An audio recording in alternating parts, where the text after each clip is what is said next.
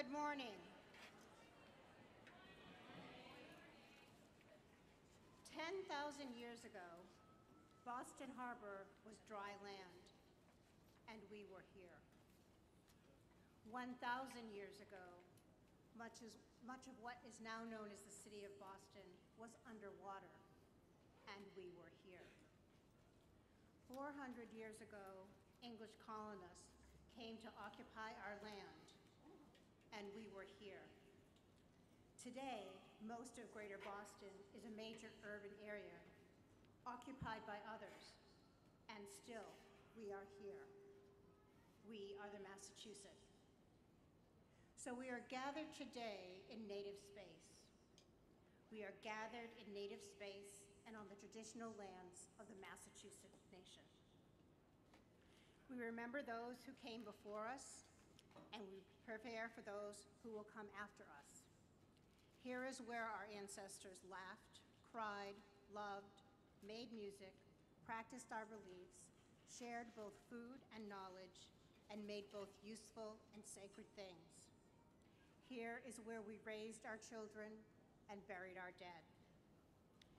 Here is where we continue to live, holding the land and traditions of our ancestors, and here is where our children's children will continue after us.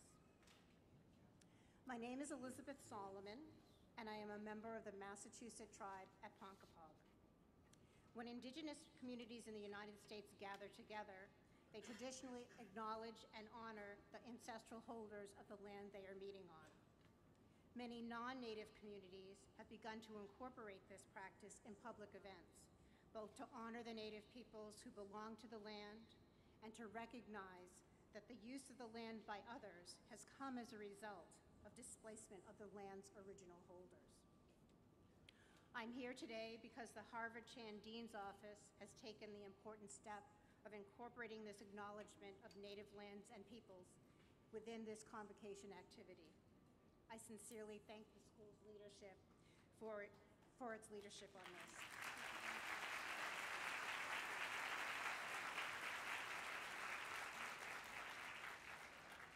Many people find it hard to imagine an urban environment as native space, but our connection to this space has not been affected despite thousands of years of both natural and man-made changes to our environment.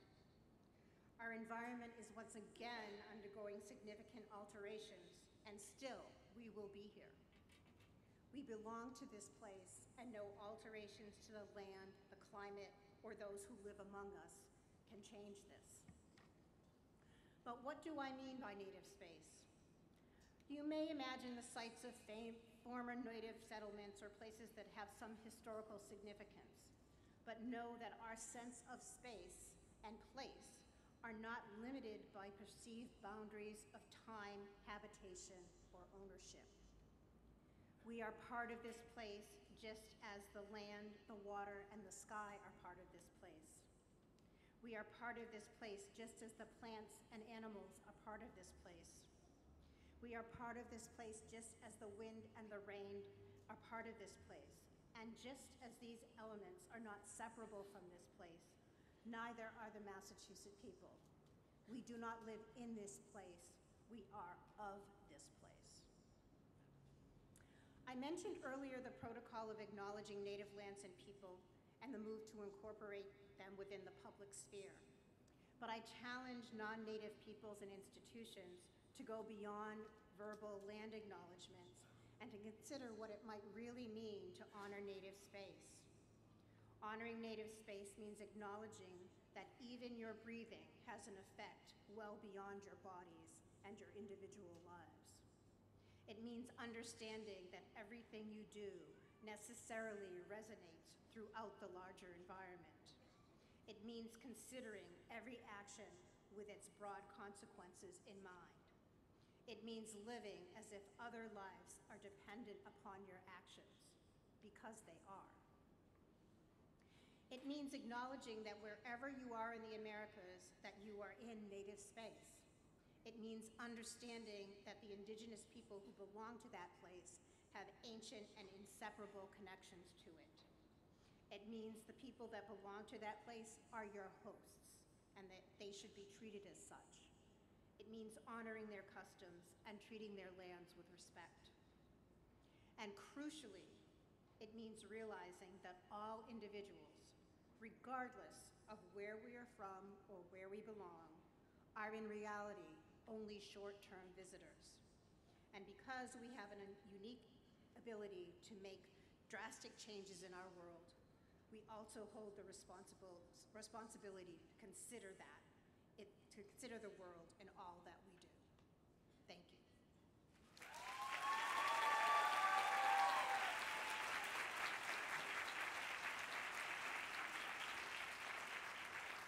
Thank you, Elizabeth.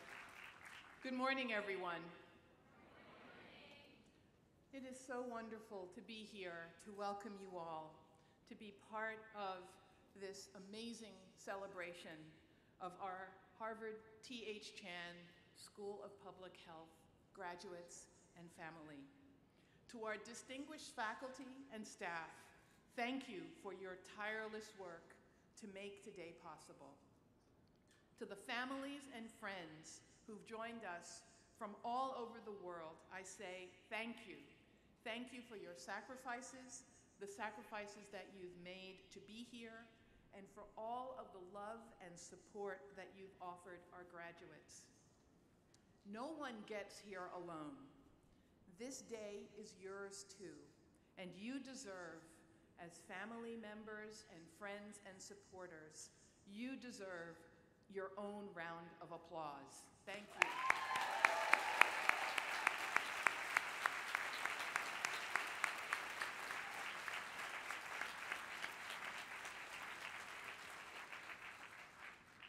And to our Harvard T.H. Chan School of Public Health class of 2019, congratulations, you've made it.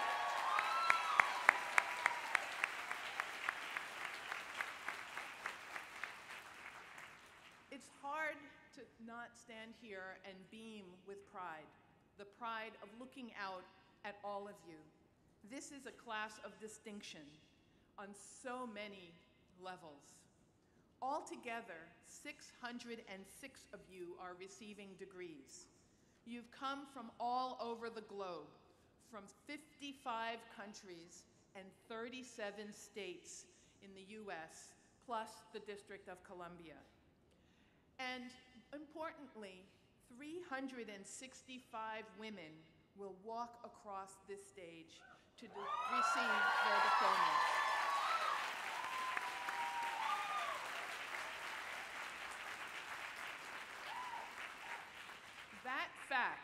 That fact holds a special significance today. It is a testament to how far we've come as a university, as a school, as a field of public health, and as a society. After all, just think about this. It was exactly 100 years ago this spring that Alice Hamilton, a renowned industrial health expert, was named assistant professor at Harvard Medical School. She was the first female faculty member in university history. At the time, Harvard didn't even admit female students. The New York Tribune lauded the occasion of Dr. Alice Hamilton's appointment with a headline that read, and I quote, "A woman on Harvard's faculty. The last citadel has fallen. The sex has come into its own." Yes, Alice Hamilton's appointment was an extraordinary milestone, but it came with a fair share of skeptics and more than a few restrictions. Let me share some with you. For starters, Alice was barred from the male-only faculty club.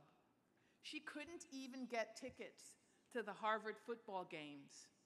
And she was asked not to embarrass the university by taking part in academic ceremonies such as this one. Now, you might ask yourself, what would possess Hamilton to pursue a career in which she'd encounter such disregard, even disdain as a woman? In her autobiography, Alice humbly explained, and here I quote, "I chose medicine not because I was scientifically minded, for I was deeply ignorant of science. I chose to become a doctor because as a doctor, I could go anywhere I pleased, to far-off lands or city slums, and be quite sure that I could be of use anywhere." And so go anywhere she did, even when it raised eyebrows, even when it was uncomfortable. As a young woman, Alice moved into Hull House, a settlement in working-class immigrant families in the neglected 19th Ward of Chicago. She wanted to understand the daily reality of the living poor, of their working conditions, and the poverty that they faced, and to put her medical training to use however and wherever she could. While living there in Hull House, she opened the settlement's first well clinic for infants and young children.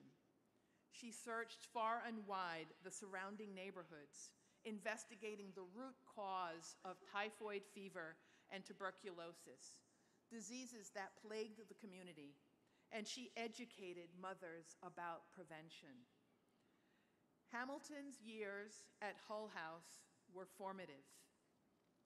"Life in a settlement does several things to you," she would later say. "Among others, it teaches you that education and culture have little to do with real wisdom, the wisdom that comes from life experiences." That realization that you have to truly understand the lived experience of other people in order to make a difference in their lives becomes our North Star. It was her North Star that guided her remarkable career. Long before Alice came to Harvard, she spent decades researching industrial health on the ground, observing workers that she would call workers in dangerous trades. These trades included the lead and enamelware industries, rubber production, and explosive manufacturing, just to name a few. She went down into the mines, she visited hospital wards, and she talked her way onto factory floors, all to better understand the hazards of these jobs.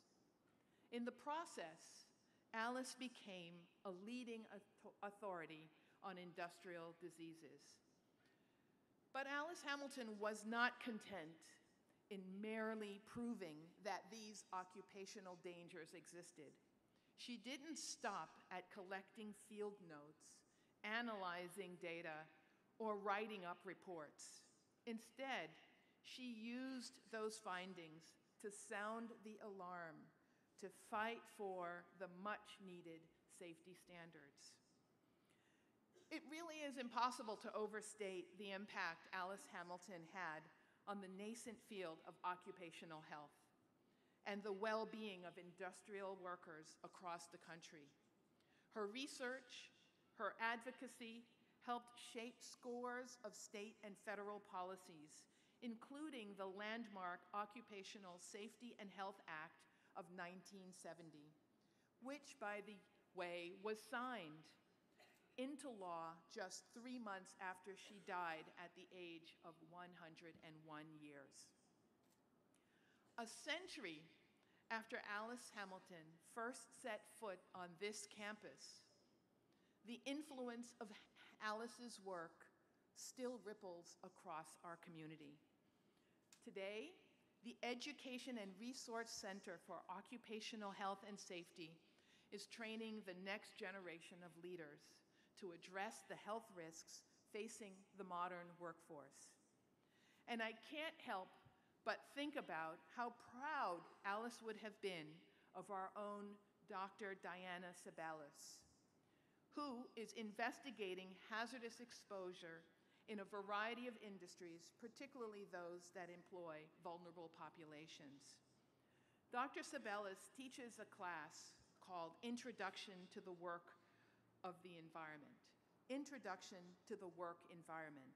And her students aren't just learning about occupational hazards, they're spreading their knowledge, democratizing their knowledge in the most effective way possible, using that wonderful tool that we now call Wikipedia.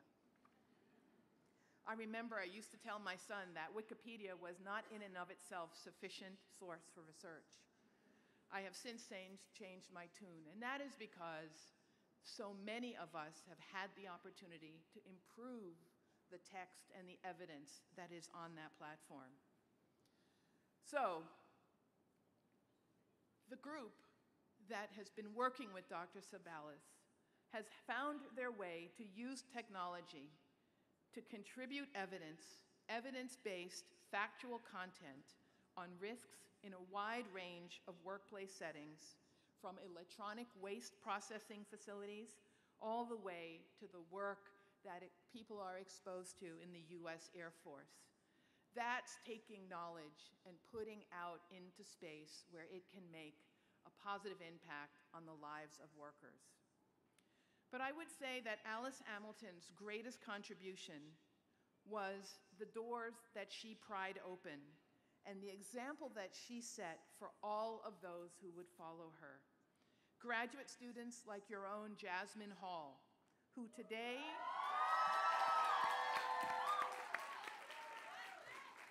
Jasmine has a big fan club. Jasmine Hall, who today receives a master's in public health in neuropsychiatric epidemiology. Jasmine grew up in Flint, Michigan, in a neighborhood that lacked necessities like fresh, healthy foods and green spaces. Her community was recently traumatized further by the water crisis.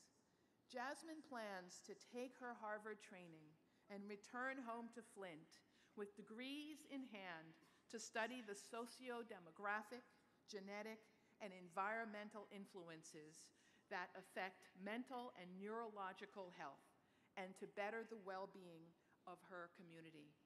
Alice would be proud, Jasmine.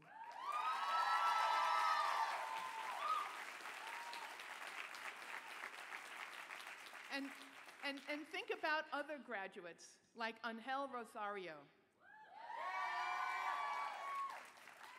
Angel was recognized as a gifted and talented student at a very young age, which helped him land a spot at an accelerated middle school on the Upper West Side, a world far away from his home in Harlem. Angel saw the vast disparities rooted in race, poverty, homophobia, and language differences firsthand. And now his goal with a Harvard Chan School education is to help eliminate those disparities by working to make the US and the global health systems more equitable and more just. We also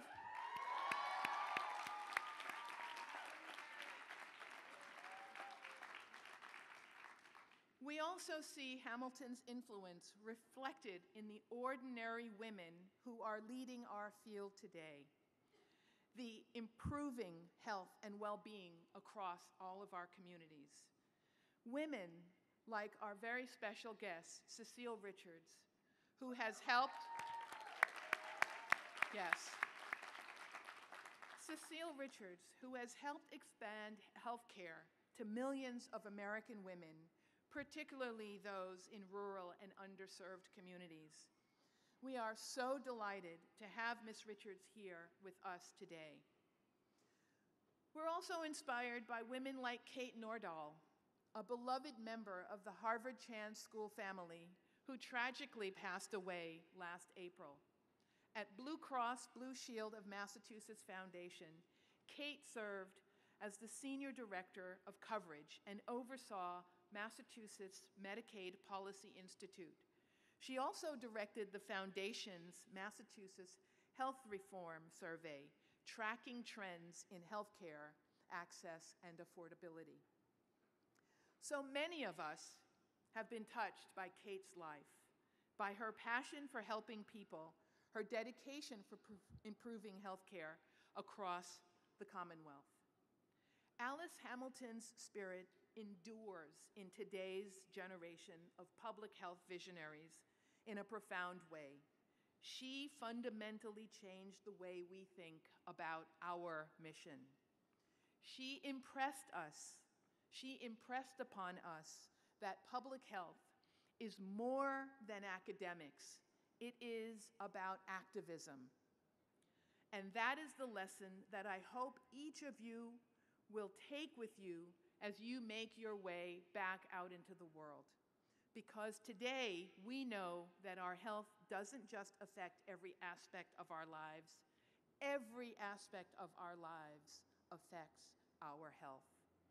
The air we breathe, the water we drink, the foods we consume, our access to vaccines and preventive care, how much we exercise, and our proximity to green spaces, the strengths of our social connections, the quality of our schools, and the safety of our workplaces and homes, our economic security, whether we suffer discrimination, emotional trauma, or violence.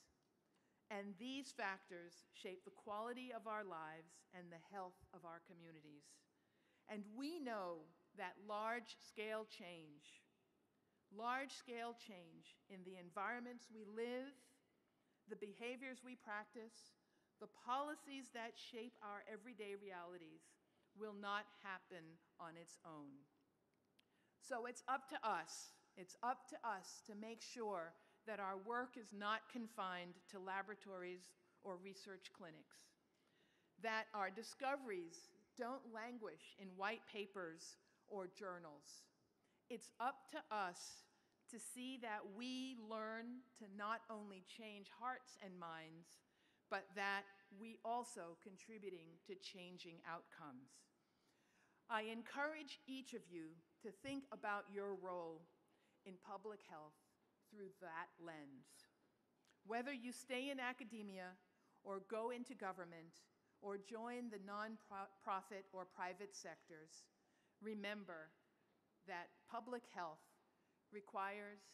encumbers a responsibility for taking action.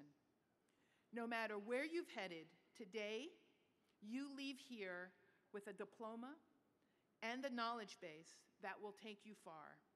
You have an amazing foundation that will help you think critically and find solutions to even our most vexing, complex problems. I hope that you'll remember what you got into this work, why you got into this work in the first place, and what you seek to accomplish. Remember the problems you felt compelled to solve and the lives you felt called to improve. And I hope you'll venture out of the hollowed halls of institutions like this one.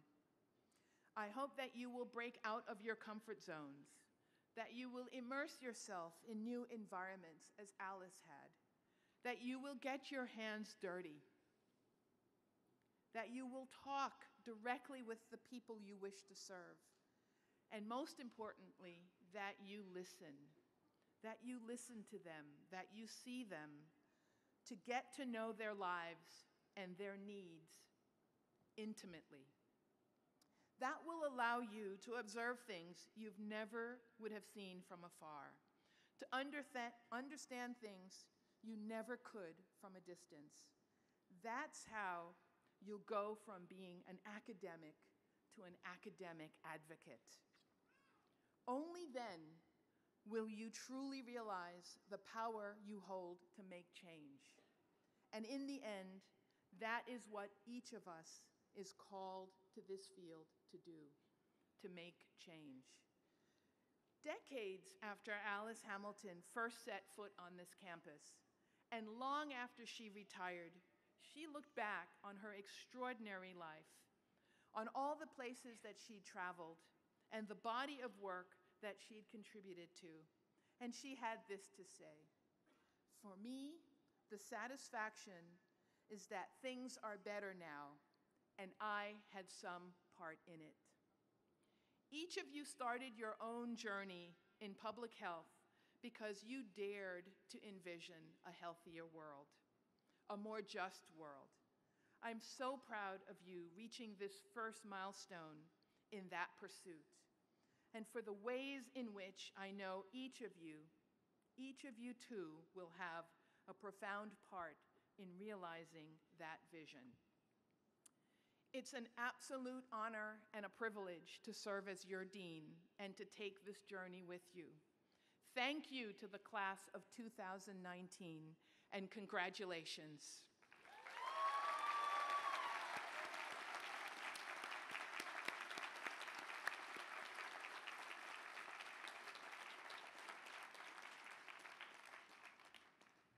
So it's my great pleasure to now introduce our student speaker this afternoon, Eric Mooring.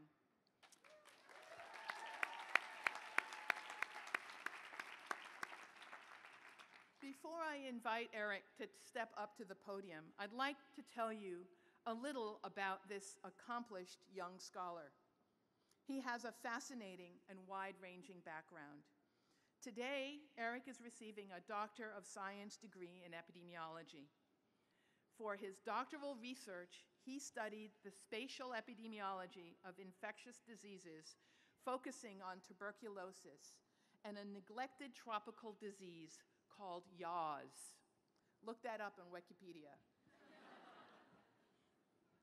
In fact, Eric served as an advisor to the World Health Organization on yaws eradication strategy. Look that up again. Last year, Eric earned a Master's of Science degree in biostatistics here at the school. And before that, he completed a Master of Philosophy in Veterinary Science at Churchill Scholar at the University of Cambridge in England. Eric grew up in Lincoln, Nebraska, and received his bachelor degree summa cum laude from Georgetown University with a double major in environmental biology and government. Outside of his academic work, Eric serves the Harvard community as an emergency medical technician. This summer, Eric will take up a position as an EIS officer. That is an Epidemic Intelligence Service officer with the U.S. Centers for Disease Control and Prevention. And for the next 2 years, Eric will be based in Anchorage, Alaska. Please join me in welcoming today's exquisite student speaker, Eric Mooring.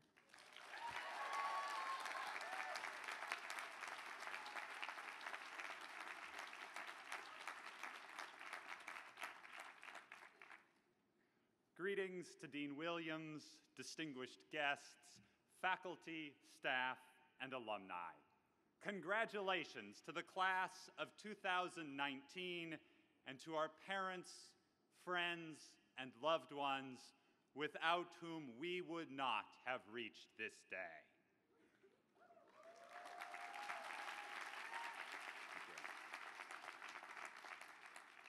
Last year, I participated in a winter session field course in Fortaleza, Brazil, during which we visited a community health and social development center named Quatro Varas, located in a poor neighborhood just steps from the Atlantic Ocean. The center's founder, Dr. Adalberto Barreto, told us that Quatro Varas means 4 sticks. He then told us a legend about an elderly man who, nearing the end of his life, gathered his 4 sons together. He asked each one to pick up a stick, and then showed that he could easily break each stick. But when all 4 sticks were bound together, they could not be broken. He had few material resources he could leave his sons, but he gave them a vital lesson. If they stuck together through life's challenges, they would never be broken. In a sense, this is also the story of our school and of the field of public health. Our health is shaped by many factors, from the genes inside each one of us to the powerful, systemic, social, political, and economic forces that shape the worlds we live in. As a result, we need to draw on insights from a vast array of disciplines. As an epidemiologist, I need molecular biologists and social and behavioral scientists to help me identify what exposures are important and how they relate to each other. I need to work with experts at implementing health programs to determine what research questions most need to be answered in order to improve interventions. No one person can be an expert in all areas. We need each other. There is also another sense in which Quattro Varas should guide our life in public health. From its founding, it has worked from the premise that all people and all communities have strengths. At its core, Quattro Varas is a space where people can contribute their own knowledge and collaboratively find their way to solve community problems. In public health, there is a risk that we see communities facing heavy burdens as solely that, communities with problems. But we'll never find a community's strengths if we assume there aren't any. To maximize our effectiveness, we must partner with the people we hope to serve.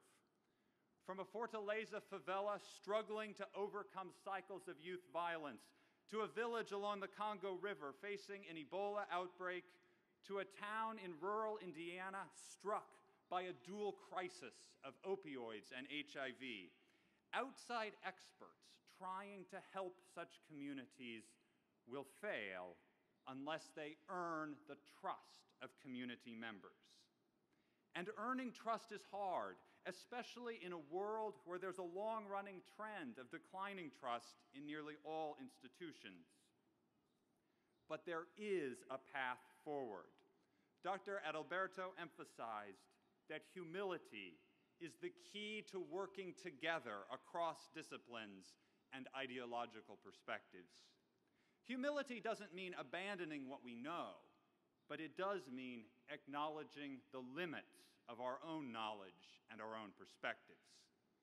We have become experts on many topics, but let's never forget that people are experts on their own lives, their own communities, and their own values and priorities. I hope that wherever life after Harvard takes us, we'll not only carry with us everything we have learned here, but also an abiding realization that there's so much more we do not know. With this perspective, we will be able to pick up the sticks each of us contributes and bind them to those contributed by our fellow citizens living in communities near and far. Working together with each other and with the public, we will advance the public's health far more than we could do alone. Thank you, and Godspeed.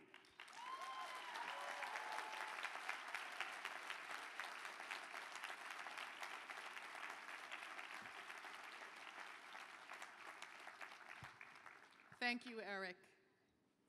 It is now my great pleasure to introduce today's Convocation speaker, Cecile Richards, a dedicated organizer and an outspoken visionary in the field of sexual and reproductive health care.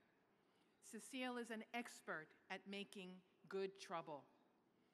She has devoted her life to providing, protecting, and expanding health care for communities in our country that might otherwise go without. And today, she's giving women the resources they need to channel their political energy and move issues like reproductive health from the margins to the mainstream. I can think of no better suited person for guiding our next generation of leaders.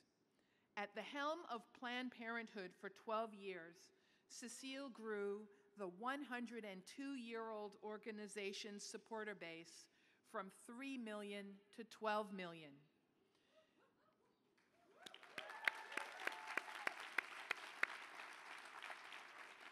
She helped to secure no-cost birth control for 72 million people under the Affordable Care Act.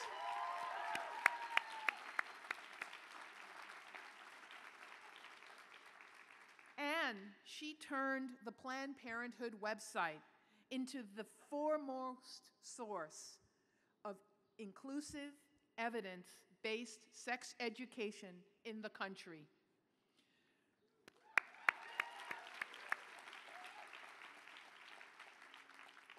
Cecile has always fought not just for Planned Parenthood's 2.4 million patients per year, but also as an advocate for improving health care access for women, immigrants, LGBTQ, and underserved communities everywhere. She is the embodiment of Planned Parenthood's mission to care no matter what. In everything she's done, Cecile has always led with the conviction that public health is a public good. Over 600 healthcare centers and a presence in all 50 states, Planned Parenthood is the #1 provider of sexual and reproductive health care in this country. 1 in 5 women in America have been to a Planned Parenthood health center. Today, we are at a 30-year low in unintended pregnancy and a historic low for teenage pregnancy in America. Thanks in no small measure to Cecile's leadership and her status as one of the public health community's most effective ambassadors. Whether she's refuting misinformation on cable television or testifying before Congress, Cecile is always the first to point out that the number of women who graduated from college today is 5 times what it was before birth control was legal. That the pill is responsible for 1/3 of women's wage increases since the 1960s. And that women now make up more than half of graduate school students like the ones we are celebrating here today.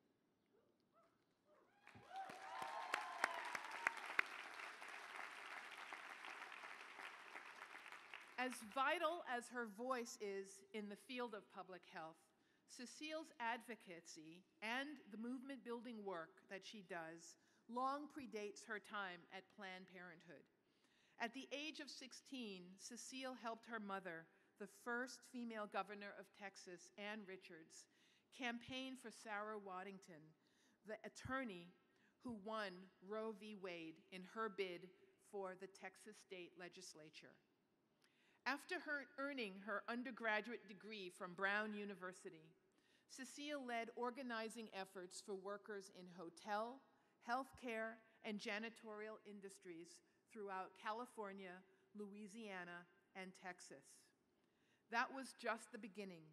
She's gone on to launch nonprofits dedicated to maximizing voter participation, promoting progressive issues, and countering the efforts of anti-abortion politicians to limit the rights to safe, legal abortion and the full spectrum of reproductive health care.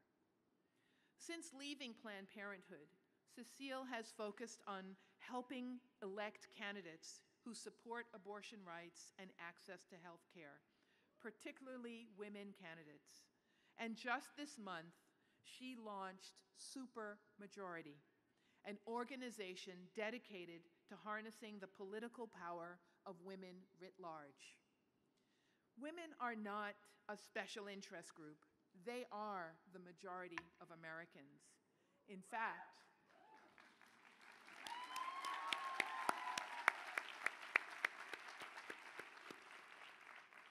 and that is a fact. And Supermajority is committed to making sure we never forget that fact. I could go on and on, but frankly, Cecile's incredible career is documented with warmth and humor in her book, the New York Times bestseller, Make Trouble, Standing Up, Speaking Out, and Finding the Courage to Lead. It's more than a memoir. It's a field manual. It's a field manual for any and everyone fighting for the notion that health care is a fundamental human right. I implore you, read this book, graduates, friends, and family members of graduates. Read this book. It is a joy to read, and it is a testament as much as a field manual for making trouble along the lines of our dear Alice Hamilton, to make trouble, to do good for everyone, everywhere. Cecile, thank you. Thank you for your activism, for your steadfast support for women's rights, and for your commitment to public health as a bedrock for a healthy society. Ours is so much stronger and healthier because of everything you've done.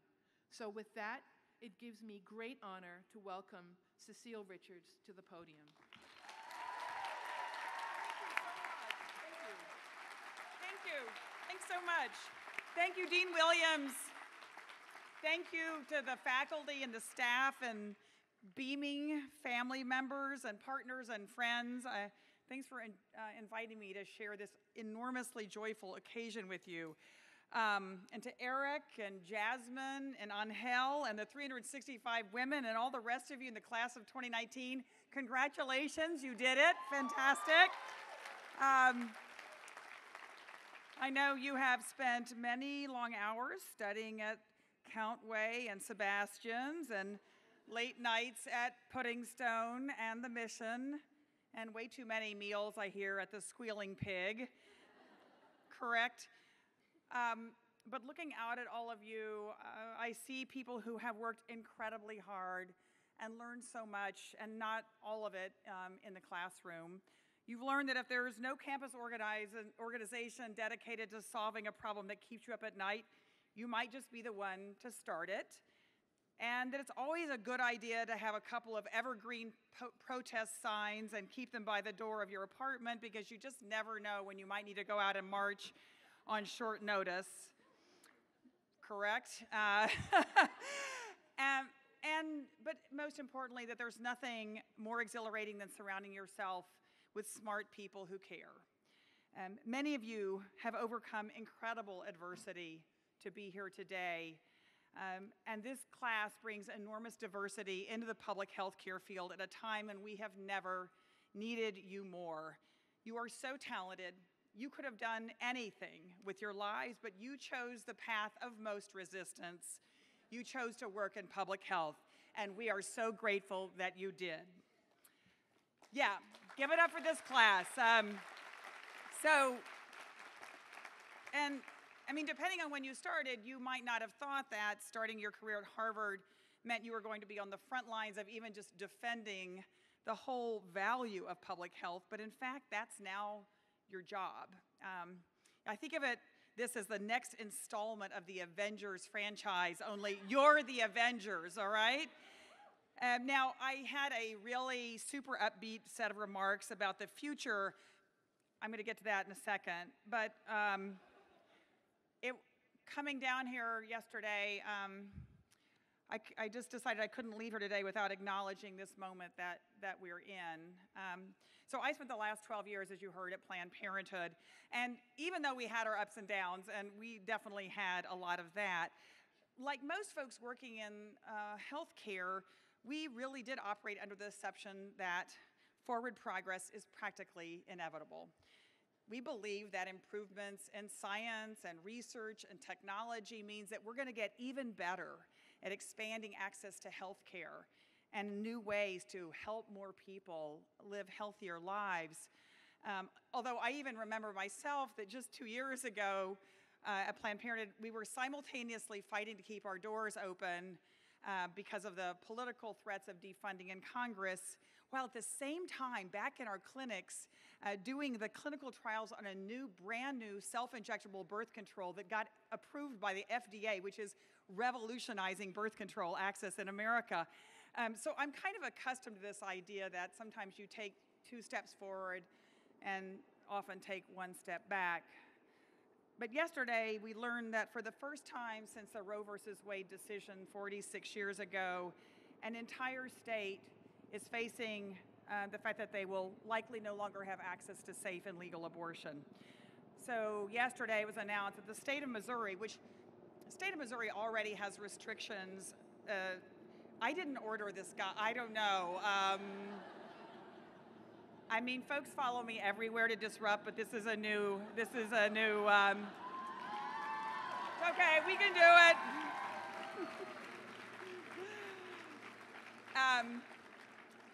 So the state of Missouri already has restrictions that are so impossible to comply with that there was only one health center remaining that actually provided abortion services, and now the state's refusing to renew that healthcare license, which means that starting this weekend, barring a miracle, legal abortion will no longer be available in Missouri.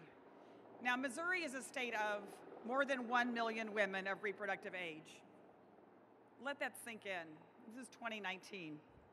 And so today, despite all the progress we've made, despite the fact that abortion is one of the safest medical procedures in America, the country is about to take an enormous step backwards, not because of science, not because of medicine, but 100% because of politics. It's just a in real-time reminder that the biggest hurdles you're going to face, I believe, in getting people the health care they deserve will have a lot less to do with our public health care system and a lot more to do with our political system. So it's just not enough anymore to be public health experts. You have to be advocates and you have to be truth tellers. So you're ready to do that? It's important. I mean, look, your jobs just got harder and they became even more important because I think you really are a class that's now going to be on the front lines of moving this country forward to true health equity and access in America. So as you go off to travel the world or go back to work in the community that you come from, or stay right here and help improve healthcare access in Boston, there are 3 things I think we need to do. First, if you want to create change, you're going to have to get comfortable with being uncomfortable, okay? Now, I'm not talking about what happened at Planned Parenthood when we launched our Tumblr site and had to explain that no, our digital health team could not diagnose STIs based on photographs that folks sent in. And in fact, we had to tell people, please quit sending these photographs. Now, maybe one day we'll be able to do it. I'm talking about standing up for people even when it's unpopular. So as you may have heard, and not that this is a thematic, but unfortunately right now it is a thematic, just 2 weeks ago, there were 25 legislators in Alabama who voted to pass a law that would ban virtually all abortions in that state and could put doctors in jail for life. Now, the one thing that all of these legislators had in common, none of them will ever be pregnant because they are all men, okay? I think that's the ultimate legislation without representation. So the legislation was signed into law by the governor, and it lit a fire all across America. People from every walk of life, every political ideology, even political party spoke out against this law. As Dr. Martin Luther King said, the ultimate measure of a person is not where he stands in moments of comfort and convenience, but where he stands at times of challenge and controversy. And so in the midst of what I would definitely qualify as a challenging time, I cheered to see Dean Williams' pointed op-ed in the Boston Globe, all right? She underscored the fact that these same lawmakers have also voted against access to birth control. They've refused to expand Medicaid, which actually pays for more than half of the births in Alabama, a state that already ranks 50th in the nation for infant mortality. Now, you'd think that would be a good healthcare crisis for the state legislature to actually work on, right? But Dean Williams summed it up perfectly when she wrote, when women don't control their own reproduction, they don't control their own health, their economic prospects, or their ability to reach their full potential. And by the way, that goes for all pregnant people because we know that it's not only women who need abortions, okay? And I think, though, it's impossible to overstate the importance of people in the public health community standing up boldly with the people who are counting on you. So for those of you who believe, or for those who believe that public health, we have the luxury of staying out of politics, We simply don't. So welcome to the fight. Okay, the second thing we need to do is make sure that there are people in office who represent the diversity of this country, because that's how public health makes progress. And listen, I learned this in my time at Planned Parenthood. If women aren't at the table, we're on the menu. That was true over and over again. One of my favorite examples was the Senate hearing back in 2011 when Congress was deciding what should be in the Affordable Care Act, what should be covered. And a United States senator from Arizona, who will go unnamed, said he didn't believe that insurance plans needed to cover maternity benefits because, quote, I'm never going to need it. I don't know, apparently he was past his childbearing years at that point. But at which point, Senator Debbie Stabenow from Michigan turned right around and said, well, I bet your mother did. And it's important because we won that. And before the Affordable Care Act, only 12% of insurance plans cover maternity benefits, and now they all cover maternity benefits, which is why it matters who's in office.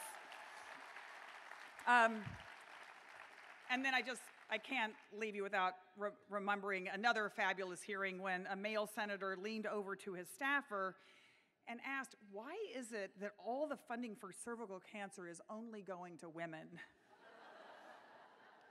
I did not make that up. That is actually a true fact. But that's why it's really exciting when people who really are public health experts are in office. And one of them is Lauren Underwood, a 32-year-old RN from outside of Chicago. Now, last year, she was part of this wave of women and people of color who ran for office. She beat 6 men in her primary, and then she went on to beat the incumbent in November. And in January, she became the youngest African-American woman ever to serve in the U.S. House of Representatives. Yeah. So, but here's why it matters. This spring, along with Congresswoman Alma Adams, she created the first ever Black Maternal Health Caucus to help change the appalling statistics when it comes to maternal mortality in America. As Lauren says, we have to start to tackle this issue and elevate it as a problem that's worth solving. That's the difference it makes to have someone in office who has actually worked in the public healthcare system make public healthcare policy. And so, in addition to all the other good things you're going to do as graduates, I hope every single one of you is thinking about running for office, okay? All right, let's think about it, all right?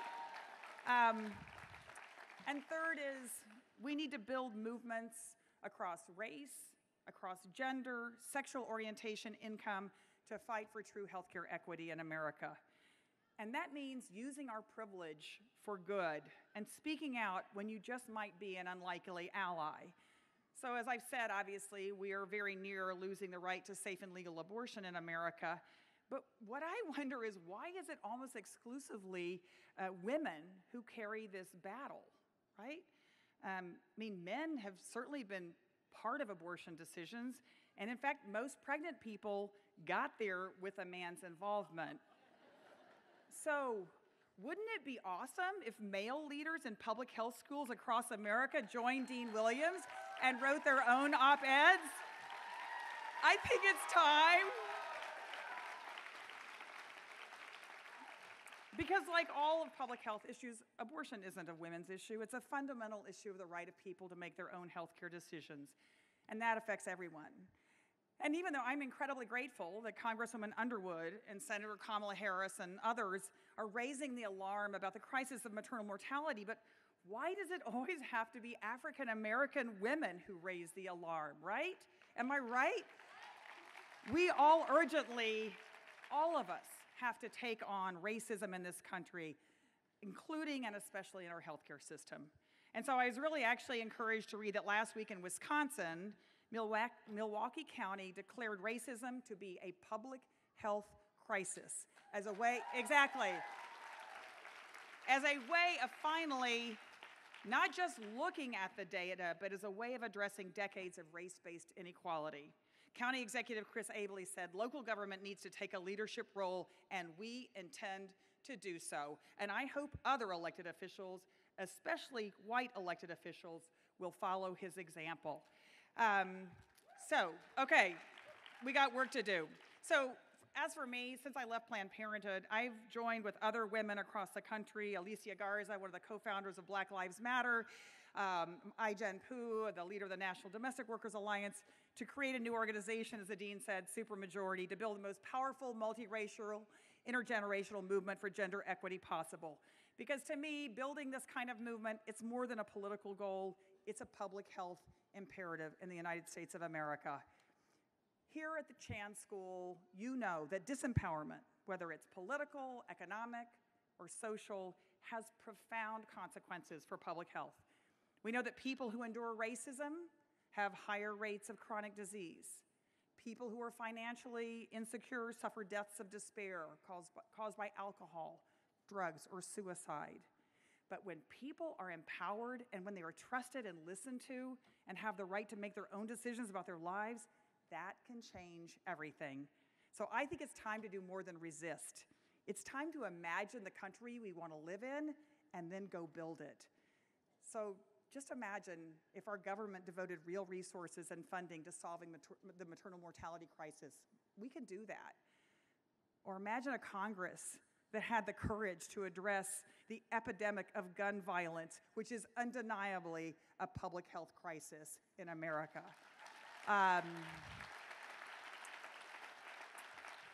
Imagine if we made communities with clean air and water our priority, from the Bronx to Los Angeles to Flint, Michigan. Imagine a government that cares about families and that recognizes when immigrant children are dying at the border, that is a national emergency. And I like to imagine a future where we don't have to worry that our daughters or our sons will have fewer rights than we do. So even though it might seem like it may not seem like it right now, I think we actually have all we need and what it takes to do all this and more.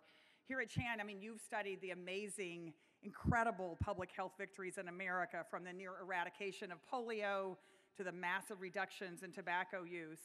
And back more than a century ago, when Planned Parenthood first opened its doors, birth control wasn't even legal, and the birth control pill hadn't even been invented.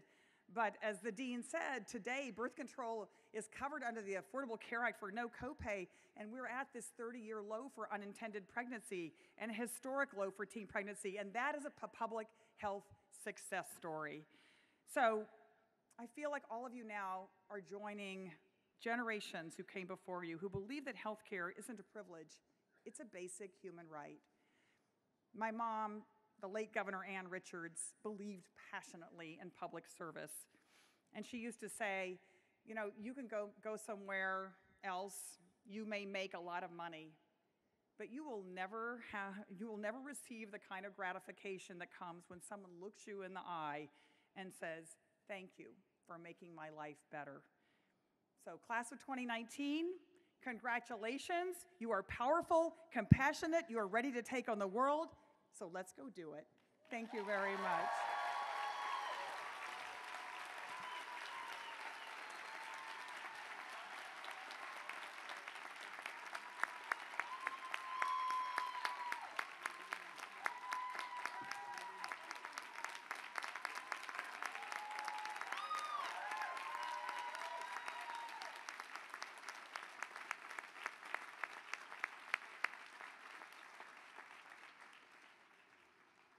So you have your marching orders. Thank you, Cecile. So I was going to save this quote from my favorite poet for the end of my speech, but something Cecile said makes me want to say it now. So this month marks the 5th anniversary of the passing of America's poet, Maya Angelou, one of my heroes. And as I was spending the long weekend walking around the Arboretum this weekend, I listened to a podcast that I hadn't listened to for quite some time, just for a source of inspiration, just to connect with my favorite American poet. And mid-stride, I heard a line that I have come to learn is a 3-word secret to living your best life. You want to know what those 3 words are? Just do right.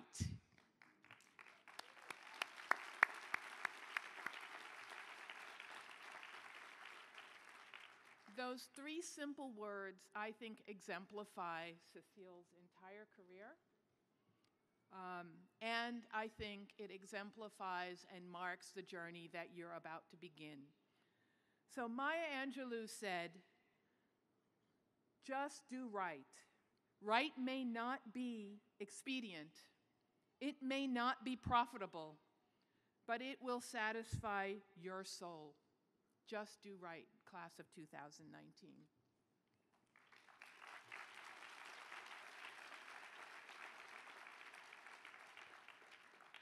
As is our tradition, we ask a representative of the school's Alumni Association to bring official greetings to you and to welcome our graduates to our alumni community.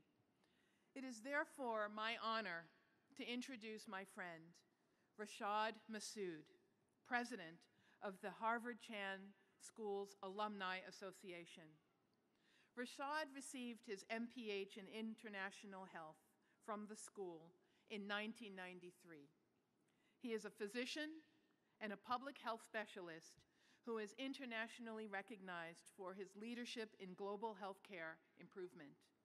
Rashad currently serves as director for the USAID Applying Science to Strengthen and Improve Systems project.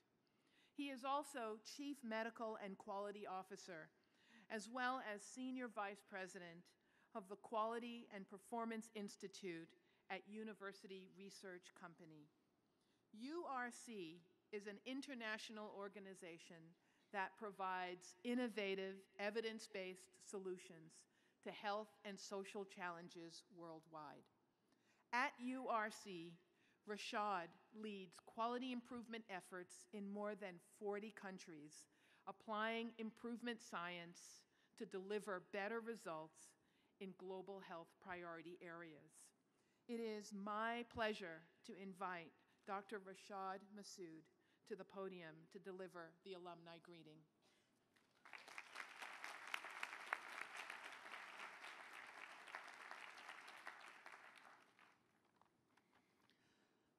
Thank you, Dean Williams.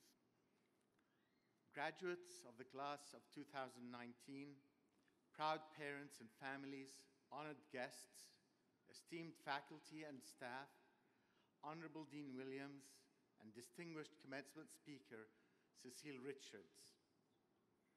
As president of the Alumni Association, I'm honored to be here today and to formally welcome the 2019 graduates of the Harvard T.H. Chan School of Public Health as new members of our Alumni Association. Fellow alumni, I congratulate you on your achievement and salute you for your commitment to public health. What you have learned at the Harvard Chan School has equipped you with the knowledge and skills you will need to navigate the ever-evolving landscape of public health. The school has prepared you to continually learn and tackle the challenges that will come your way as you work to improve lives. The world needs you, needs all of your innovative thinking, your methods, your skills, and your leadership. Years ago, I stood in your place feeling armed with the best knowledge and skills, ready to embark on a new and fascinating adventure. I had the confidence and the conviction to take on any challenge, and there were many. One of them was when I worked as a physician in a primary care setting. In this role, I received about 100 patients a day.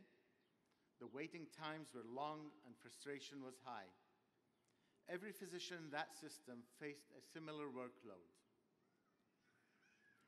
Equipped with the methods of data analysis, process redesign, and teamwork I had learned at the Harvard Chan School, I got to work solving the problem. I set up an improvement team.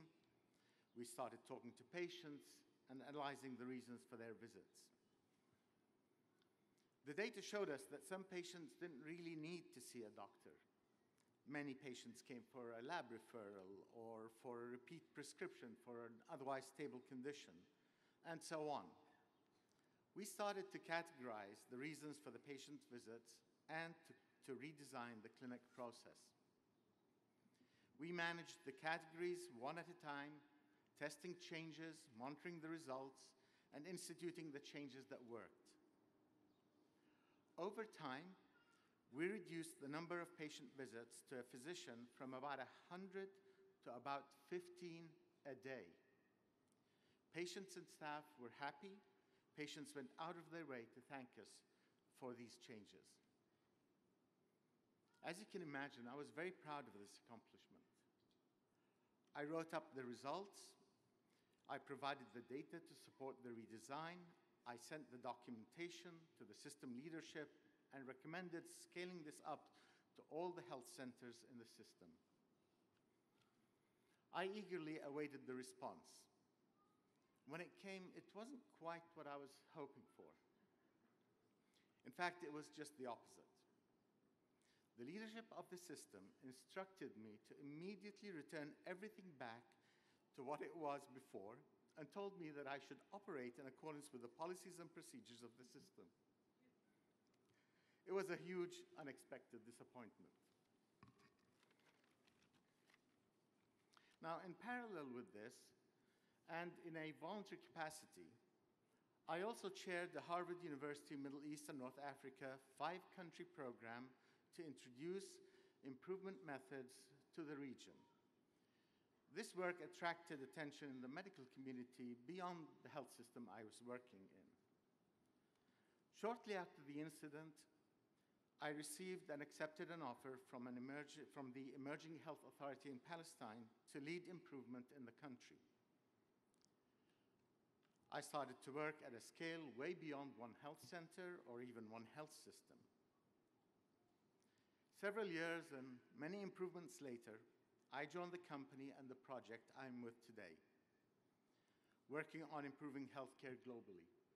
To date, I've contributed to improving healthcare in 102 countries. So why am I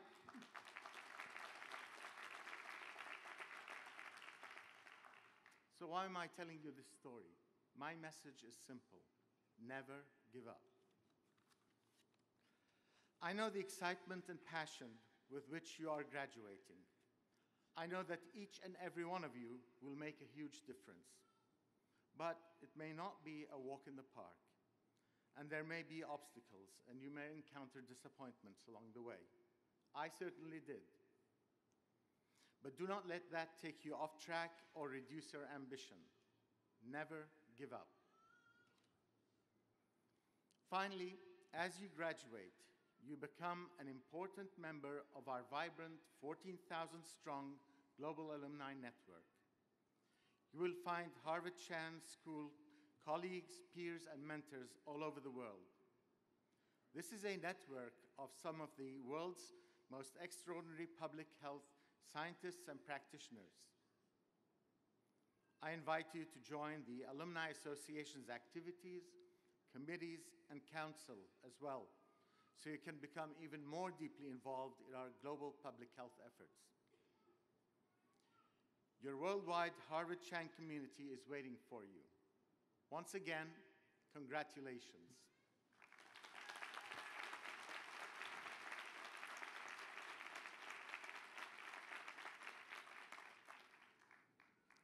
And now, I'm pleased to introduce Michael Grusby, Acting Dean for Academic Affairs and Executive Dean for Administration, who will be presenting this year's Faculty and Staff Awards.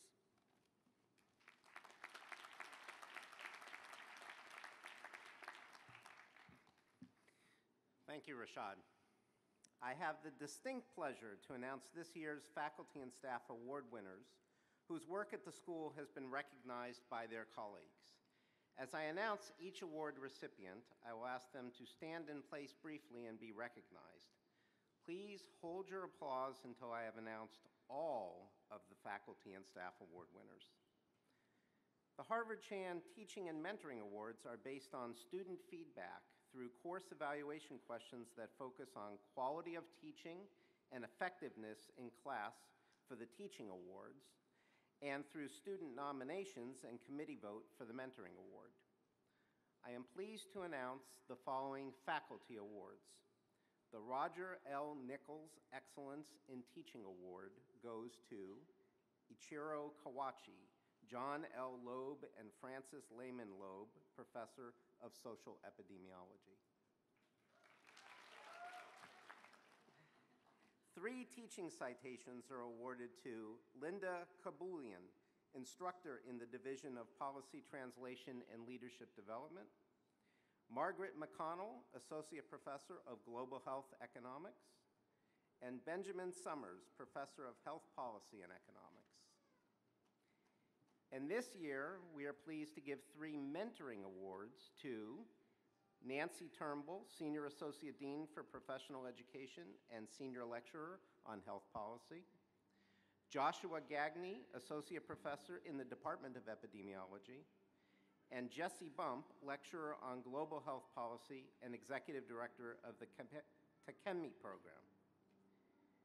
The Outstanding Teaching in Executive and Continuing Professional Education Awards go to Mary C. Finley, Lecturer on Health Policy and Management, and Lori S.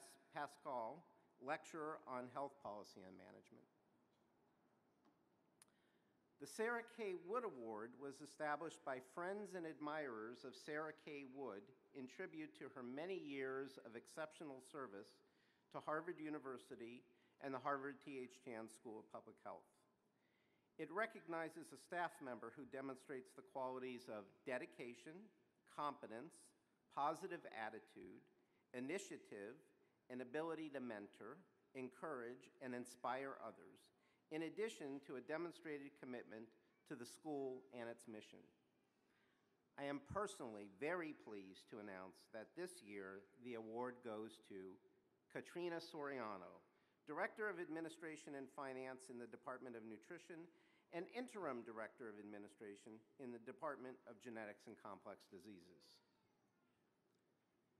The Staff Recognition Award was created by the Harvard Chan Student Association to ensure that members of the Harvard Chan community who are neither faculty nor students are acknowledged for their great efforts to help students at the school, specifically staff members who make a significant impact on the lives of students at the school. This award is intended to acknowledge the importance of non-classroom and mentoring activities on the lives of students. This year, we recognize 2 staff members, Allison Connery, Senior Education Coordinator in the Department of Global Health and Population, and Gary Williams, DRPH Program Administrator in the Office of Education. And finally, the Community Engagement Award was created by the Harvard Chan Student Association to recognize faculty, researchers, and staff who have served as a source of inspiration by demonstrating a commitment to improving health and well-being in the communities where they work. This year's winner is Esprin Austin, Professor in the Department of Social and Behavioral Sciences.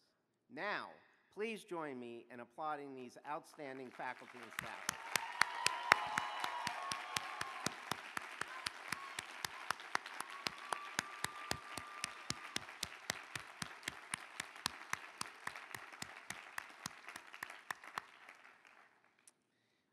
I would now like to welcome Aaron Driver-Lynn, Dean for Education, to present the Harvard Chan Student Awards.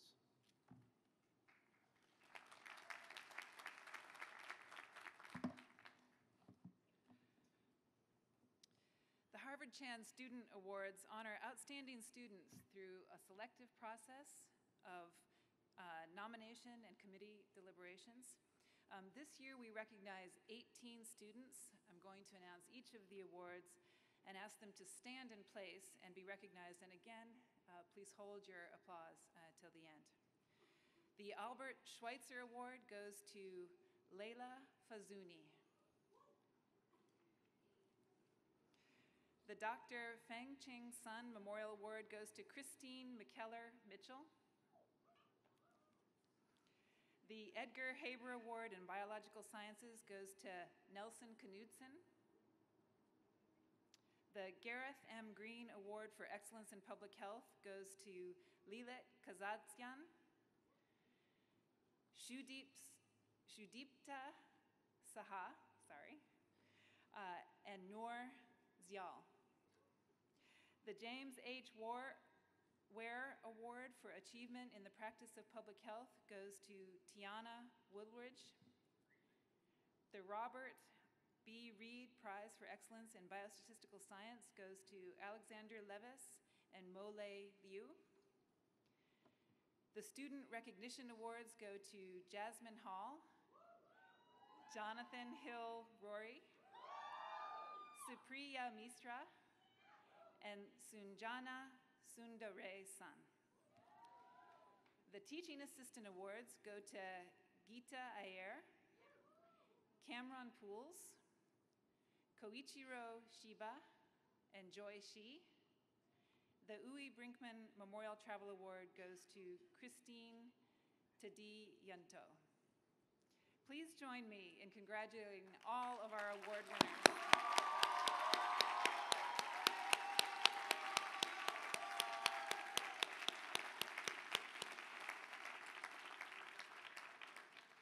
Before we get to the main event, presenting the candidates for degrees, I want to take a moment to acknowledge the contribution of Stan Hudson to these ceremonies for the past 18 years. Stan served as the Associate Dean for Student Services from 2000 to 2014, and in that role, for an additional 4 years after his retirement, Stan read the names of every graduate crossing this stage, honoring more than 8,000 graduates from nearly every country around the world. Please join me in thanking Stan for his many years of dedicated service to our students.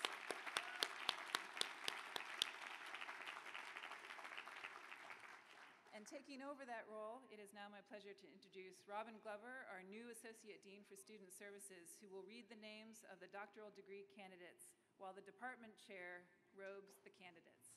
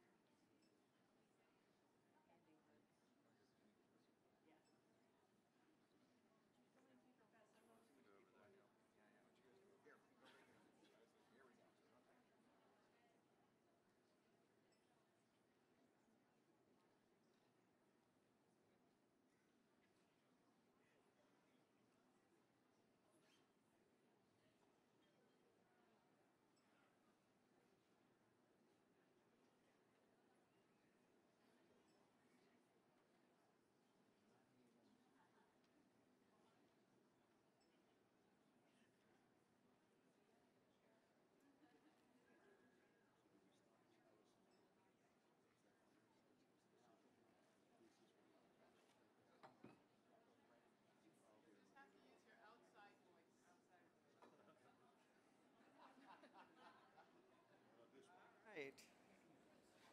Should we just go ahead?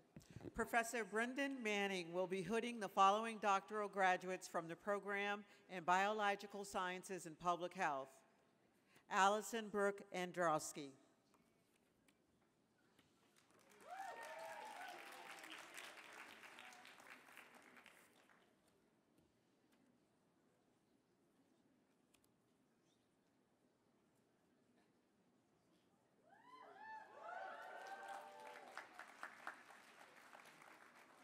Corey Vincent Gerlach.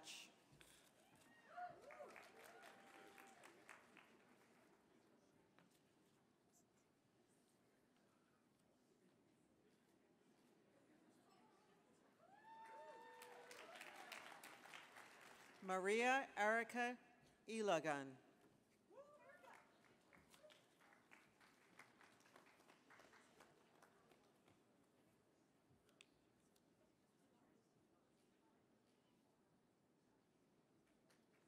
P. Kent Langston.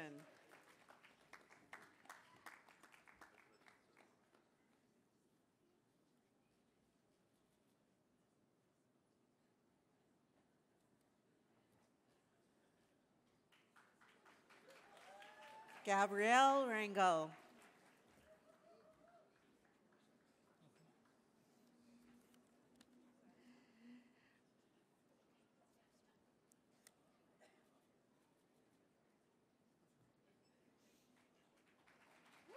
Andrea Smidler.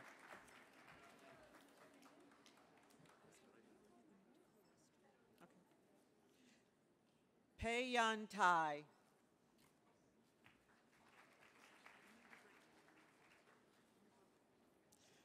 Professor John Quackenbush of the Department of Biostatistics will be hooding the following doctoral graduates from that department.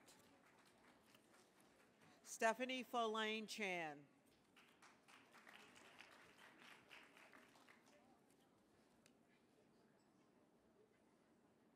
Tom Chen.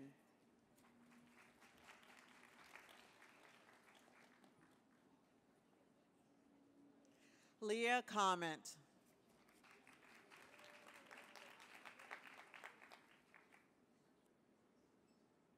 Isabel Fulcher.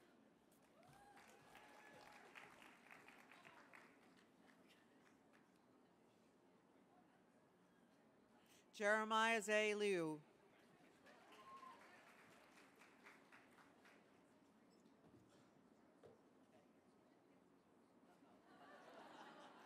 Carla Marquez Luna.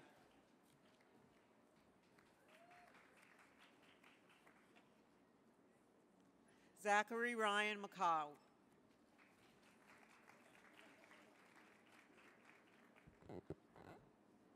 Abigail Sloan.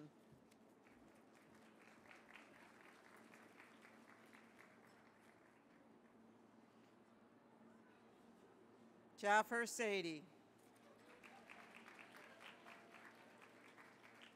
Professor Lisa Berkman of the Department of Population Health Sciences will be hooding the following doctoral graduates from the department.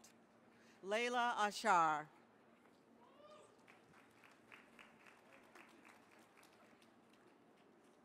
Sarah Magoo.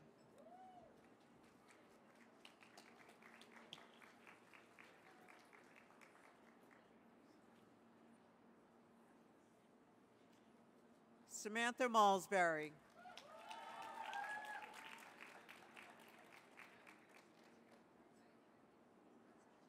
Zihui Wang.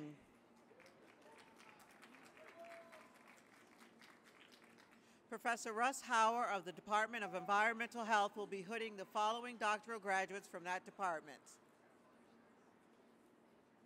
Rand Schmil Rotem.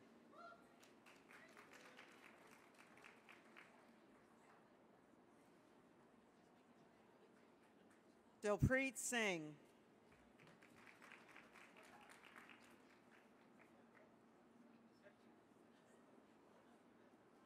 Yi Chen Kwao.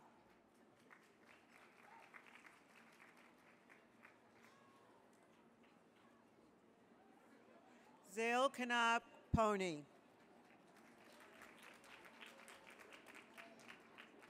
Professor Albert Hoffman of the Department of Epidemiology will be hooding the following doctoral graduates from the department.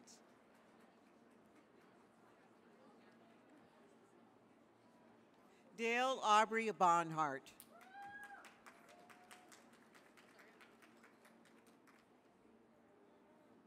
John Gabrielle Conley.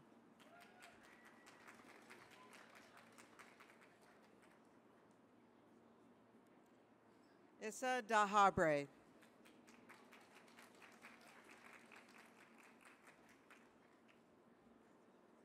Eric Quinlan Moreland.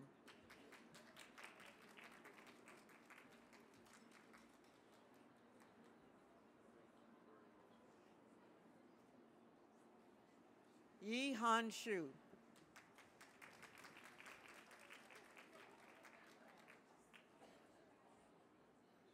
Min Jung Wang.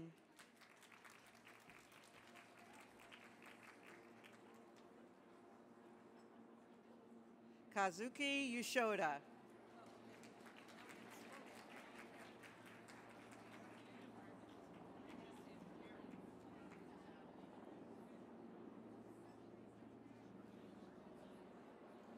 Professor Marcia Castro of the Department of Global Health and Population will be hooding the following doctoral graduates from that department.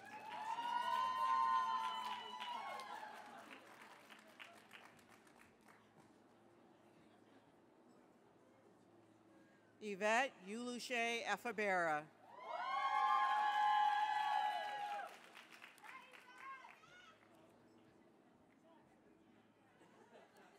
Erin Kinsella James.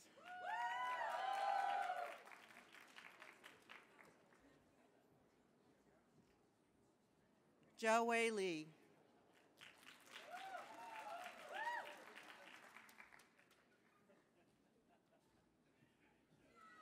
Lingru Liu.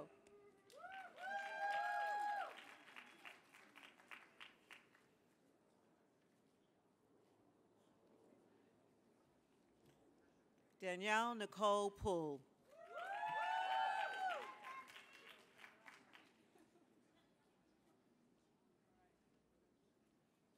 Lee Cinderovich.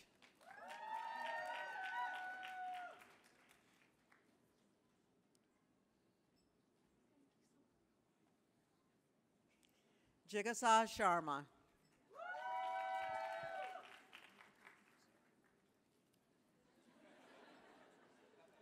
Professor Frank Hugh of the Department of Nutrition will be hooding the following doctoral graduates from that department. Marial Avezou.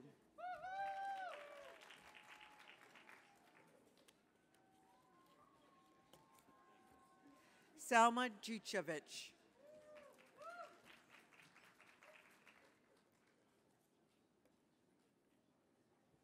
Ramadahani Abdallah Noor.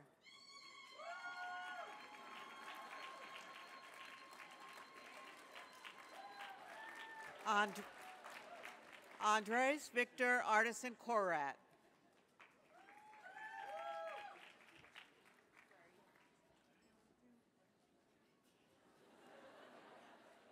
Edward Yu.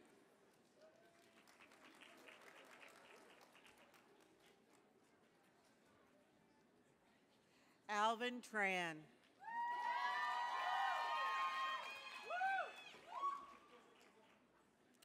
Professor David Williams of the Department of Social and Behavioral Sciences will be hooding the following doctoral graduates from that department. Amia Bhatia.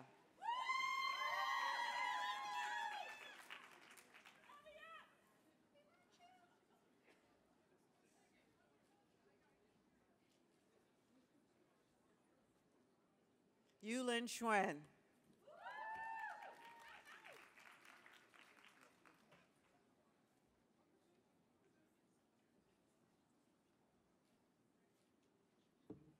Matthew Kiang.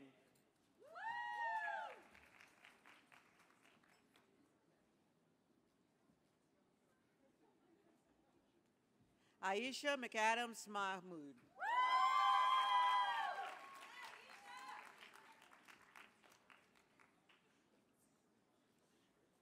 Supriya Misra.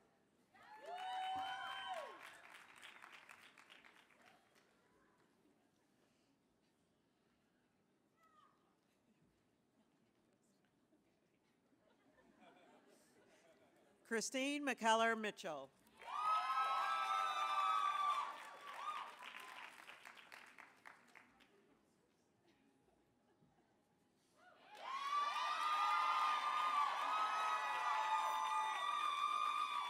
Farah Qureshi.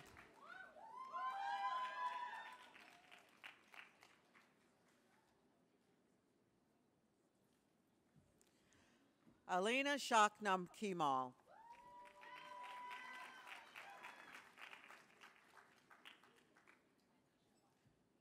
Christine Lativia Simon.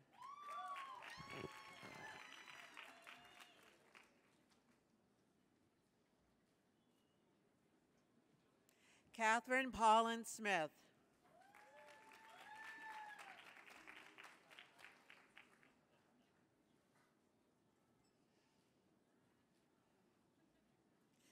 Taylor Radine Ash.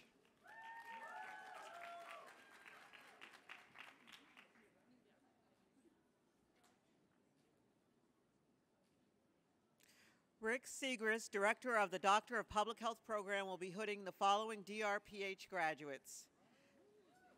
Nazman Bua.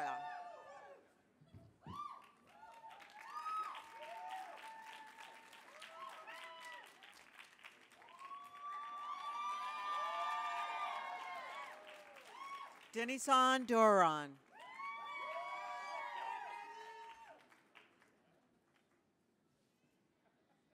Elvis Jose Garcia Gonzalez.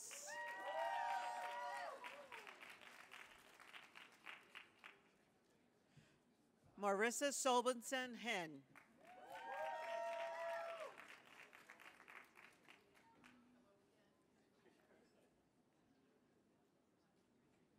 Angela Caslow.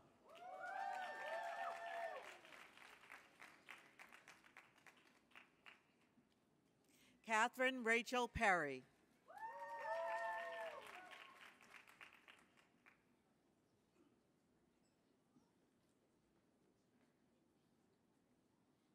Caroline Ronoda Poggi.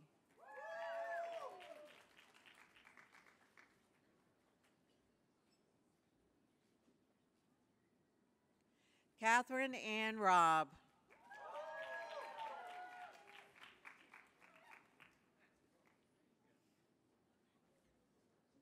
Gretchen started.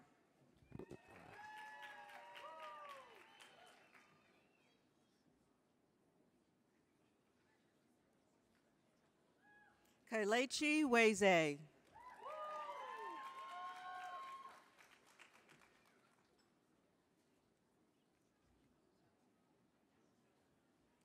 Kwanish Yorgalev.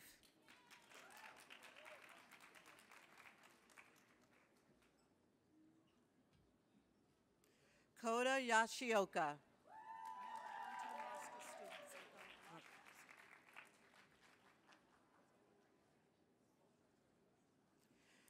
Candidates for the Master in Healthcare Management degree. Thomas Anthony Aloya.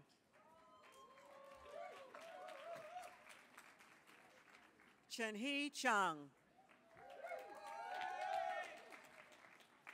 Irfan Dalla. Catherine Lynn Mezer Dietrich. Robert Alex Eldenstein.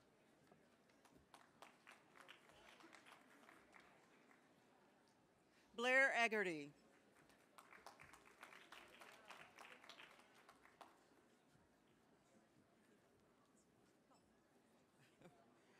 Marcus Friedrich.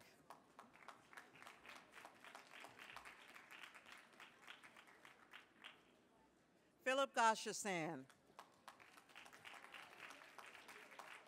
Siddhartha Gangadaran.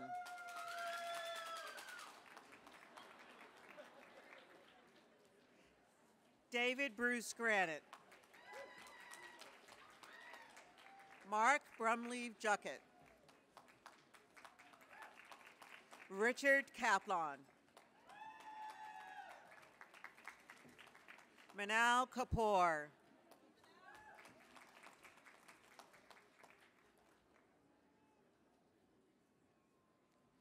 Jason Anthony Kruger.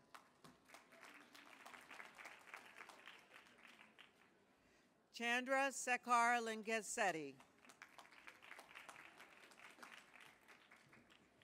Danielle Ramos Madril. Deborah Mahaley Sobelman. Peter Moran.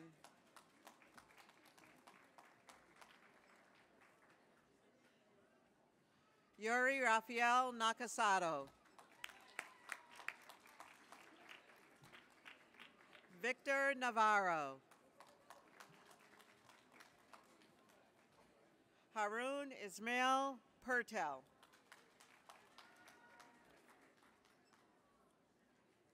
Hareen Dinesh Patel.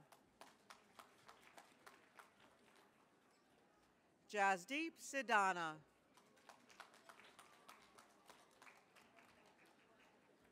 Jonathan Sonas. Candidates for the Master of Science in Biostatistics degree. Yael Flamad. Ianchan Bay. Auntie Bing. Danielle Eamon Briggs. Caroline Broadwell.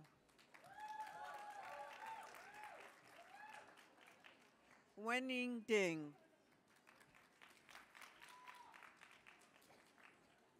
Nathan Eli Hall.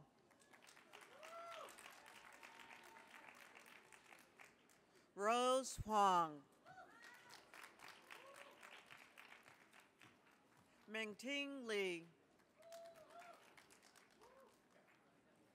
Chuying Ma.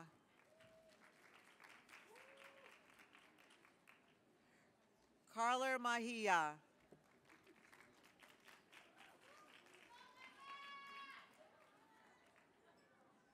Hillary Miller.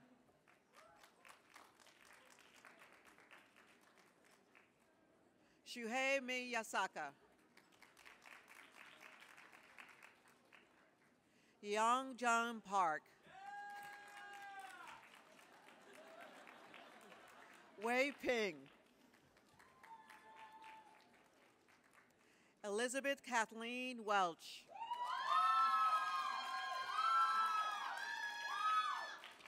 Kobe Lane Wilkinson.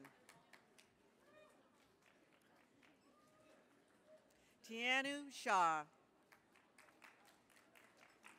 Yui Yang.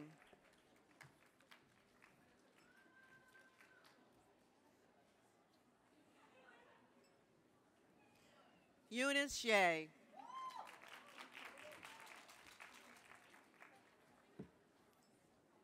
Candidates for the Master of Science, Computational Biology and Quantitative Genetics degree. Marina Christie Ching.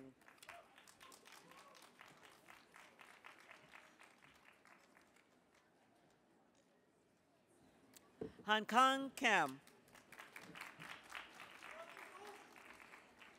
Anthony LaMartina. Ray Tong Lee. Reiko Nishihara Nakashima. Dong Yan Song. Yushi Tang.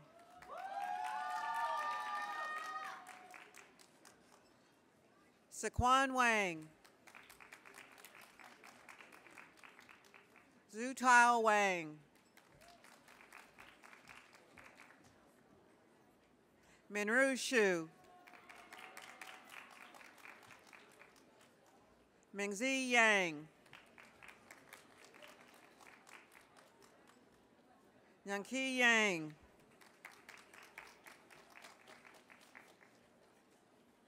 Shihan Zhang.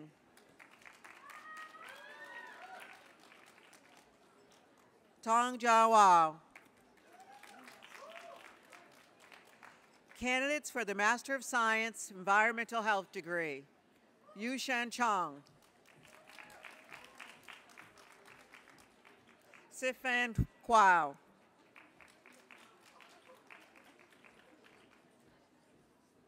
Sojia Ma. Zhenyi Cho.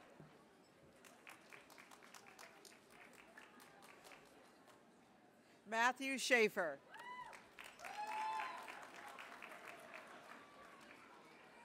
Angela Shields. Wei Yu Yao. Jing Yuan.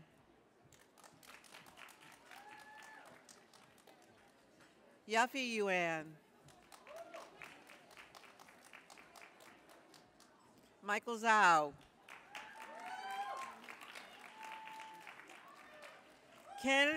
Candidates for the Master of Science Epidemiology, Rahima Banji. Hannah Michelle Brower.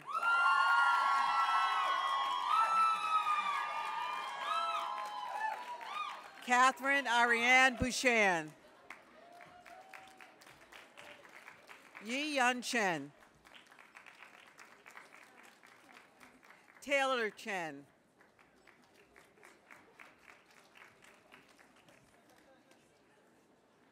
John Robert Cordes.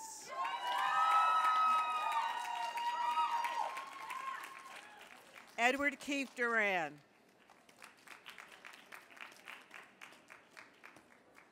Alexa Nicole Elhert. Christina Elizabeth Marie Fennell.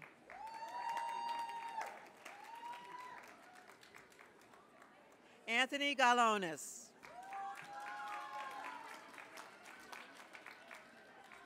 Yo Wen Gao. Jasmine Marie Hall.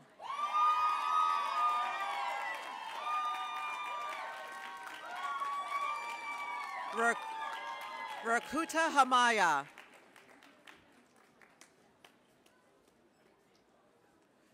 Wei Ting Shu. I Ting Hong.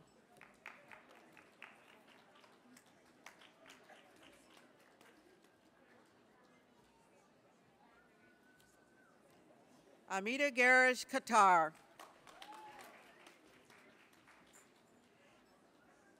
Hannah Hae-Young Kim.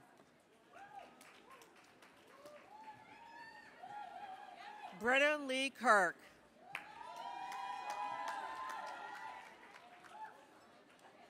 Shores Klopmaker.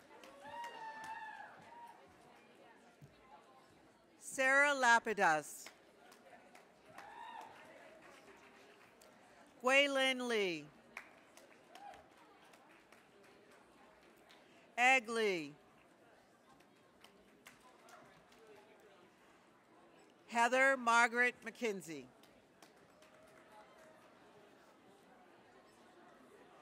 Alexandra Shireen Rochetti.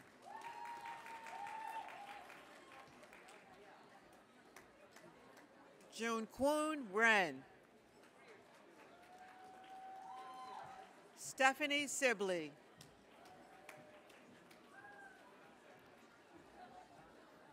Ray Song. Sanjana Sain Deresan. Helen Tesfaye.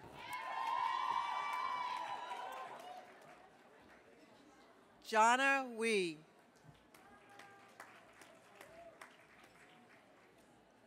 Ming Wang.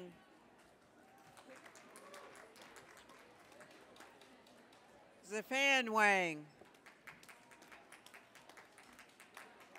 Shawi Yu.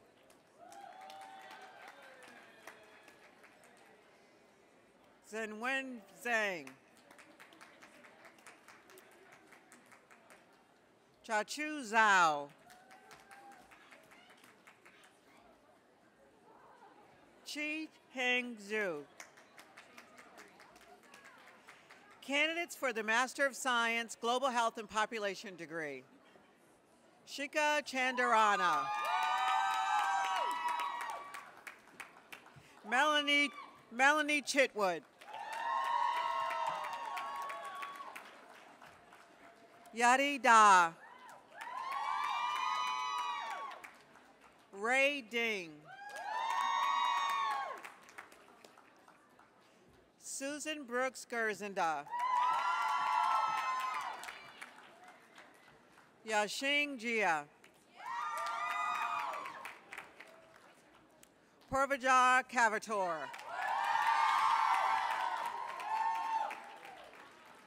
Leland Kazayan. Paulina Lima Saleh. Shudipta Saha. Cynthia Veronica Ciego.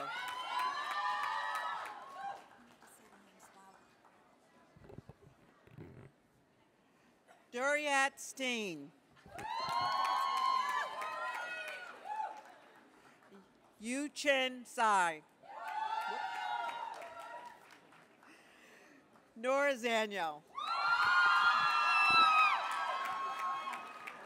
Yi Yun Zhu.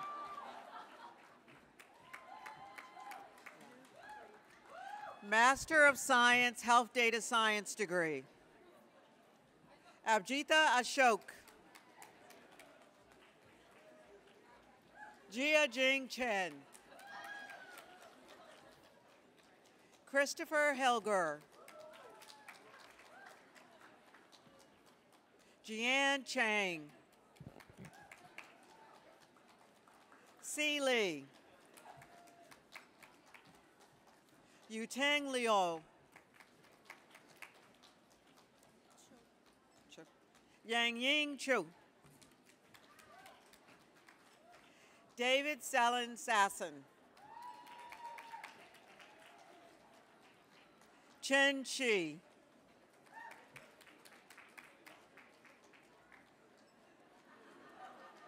Jingjing Tang.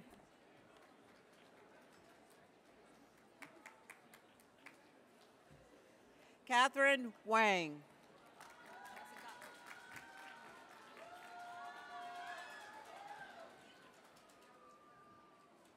Jonathan Yam.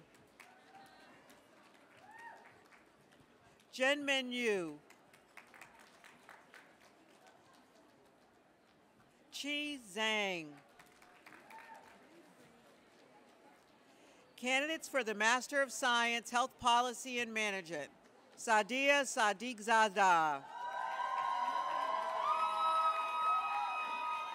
Candidates for the Master of Science, Social and Behavioral Science, Martin Chien. Candidates for the Master of Public Health, Abukar Abioye. Remy Abu Gaida.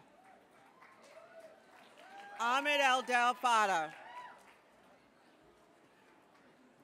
Ariel Abovich.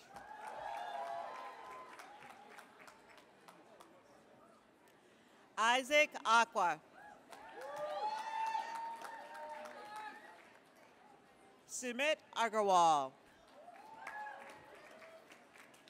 Emily Egger. Saman Ahmed.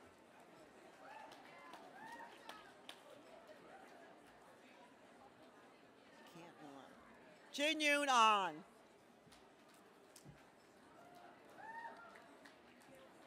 Rukarat Akandi. Matolani Akanola. Oluseyi Ankantorin. Leila Ala Oda. Kevin Alford.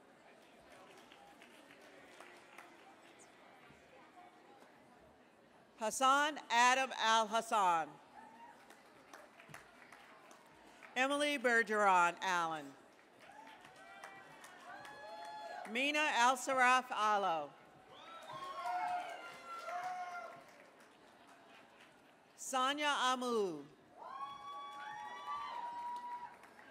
Lorenzo Inez Bastillos.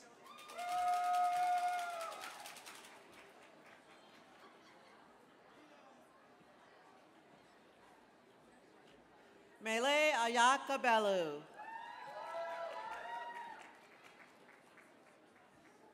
Mayank Aranke. John Babarwande Aremu. Tirtha Aurora. Awanlim Atanga McCormick. Mark Atia. Arunima Awale. Andrea Lynn Axtell. Abera Azuma. Ashley Mae Bach. Patrick Bachtiger. Ernest Joseph Bartholomew. Pallavi Basu. Raven Bachon.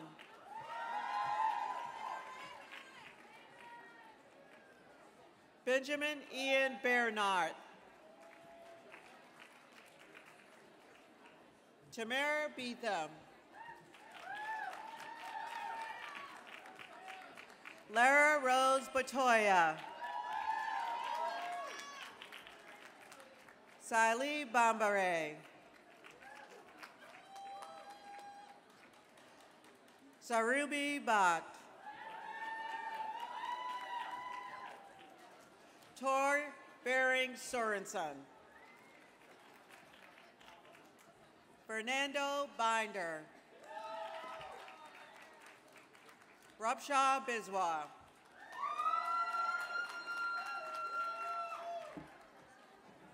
Max Blumenthal. Nicole Bolick. Jonathan Paul Bonnet. Sarah Kemenair Borland. Kelly Alexis Butler.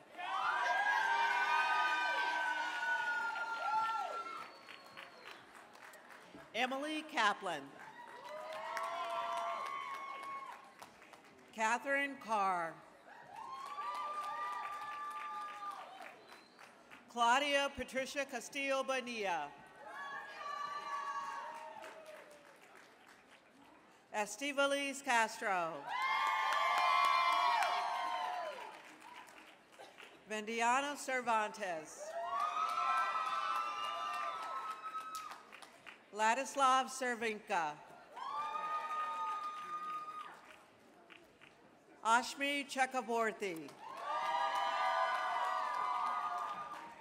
Karina Chapesky. Prangthip Charon Pong. Ming Chong Chow.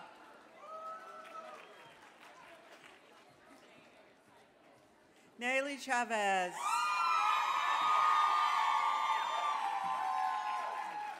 Ya Wen Chen.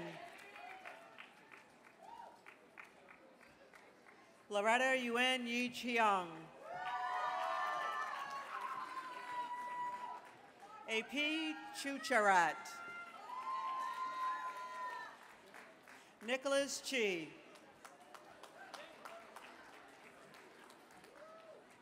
Shire Choudhury.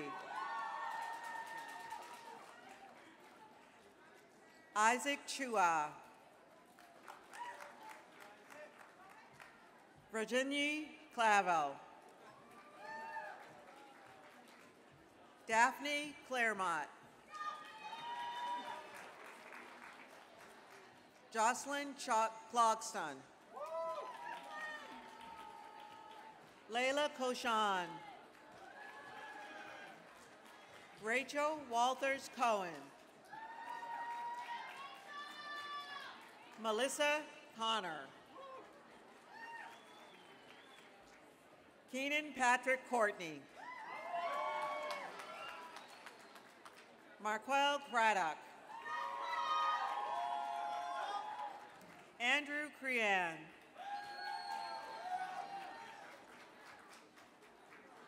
Wilson Louise DaCosta.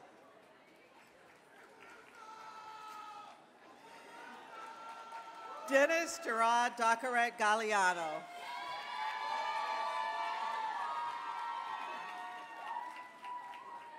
Emily Gail Damon.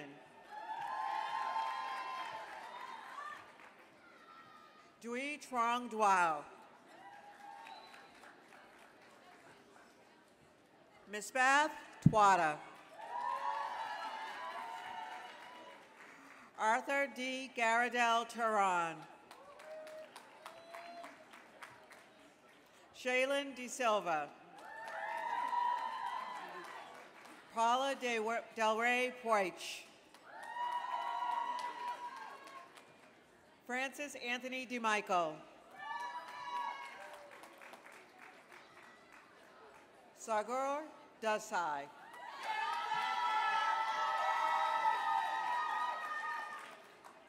Thomas Talfa Selassie.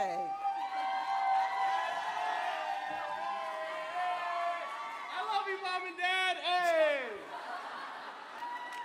Leila Fazuni.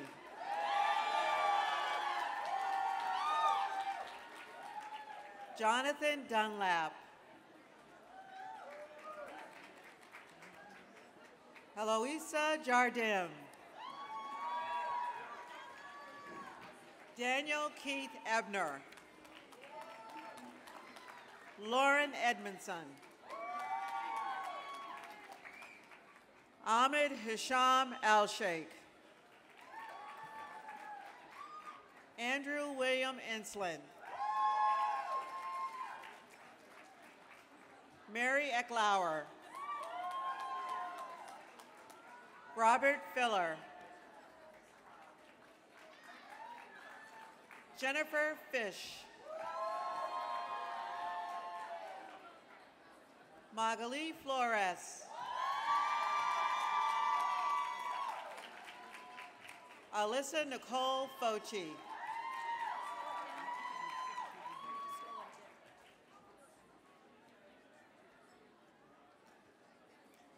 Jonathan Seth Friedstadt. Roskev Kuda.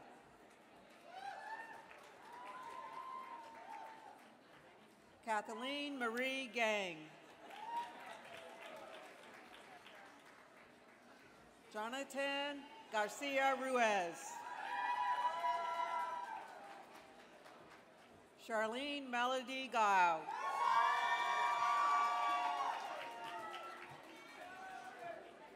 Allison Lynn Gilbert.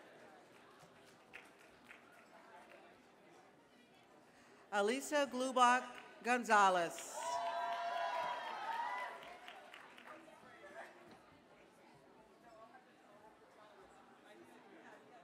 Akash Goel. Ryan Golt. Daniel Alexander Gonzalez. Jose Luis Gonzalez. Ooh.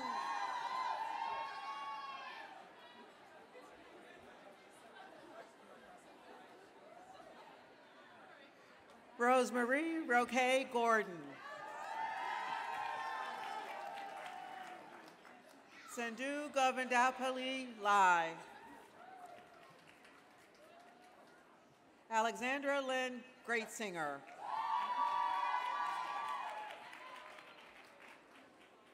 Shavanti Gumidilala.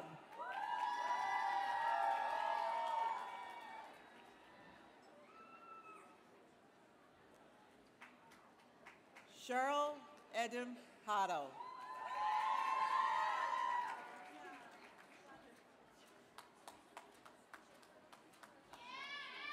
Peter Hagan. Laura Jane Hanson. Owen Harris.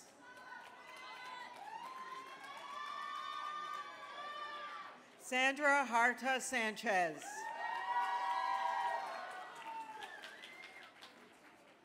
Jumana Hashem.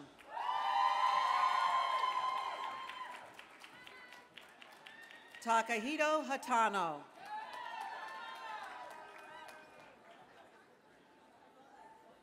Tesoro Hayashi. Laura Helen Heath. Chantel Hebert Maggie.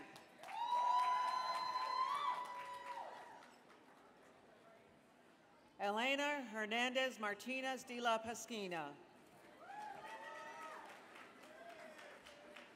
Clayton Burnett Hess.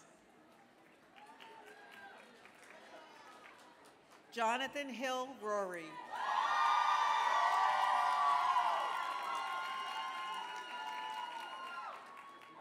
Samir Hirji.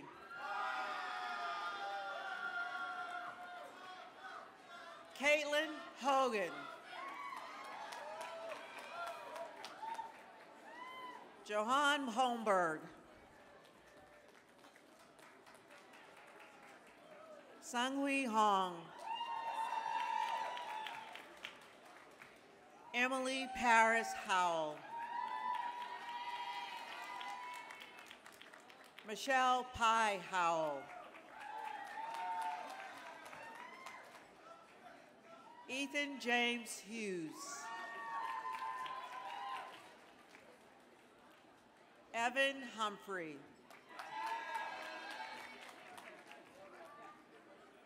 Maya Eloite. Kayla Ennis. Maria Iqbal. Rachel Ann Isaacson.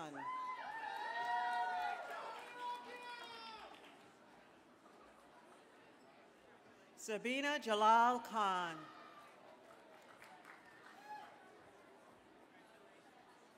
Isabel Janmay.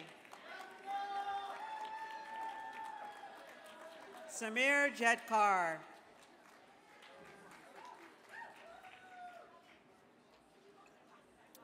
Beijing.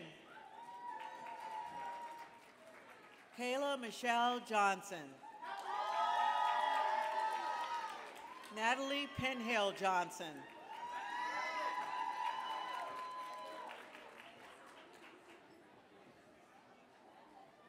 Jennifer Aviva Jonas. Nathan Merritt Jones. Yechan Zhu. Aya Kagoda. Shilpa Kaluru. Emiko Kamitani. Vijay Kanan. Justin Allen Kaplan.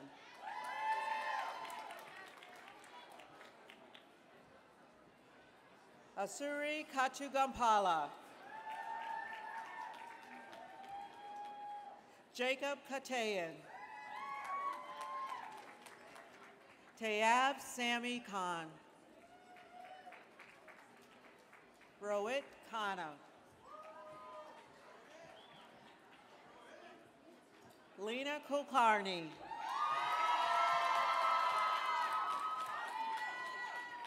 Hassam Abdulatif Kurdi. Sohee Kwan. Shrey Lakotia.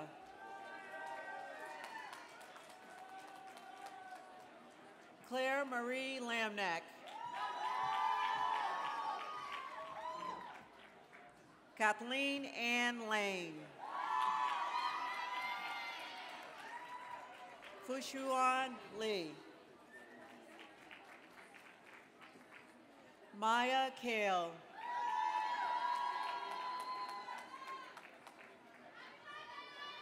Jessica Teresa Kilpatrick.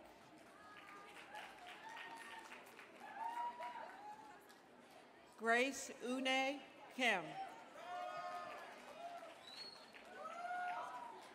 Elsie Kaujo. Satoshi Kimura. Kate Collars.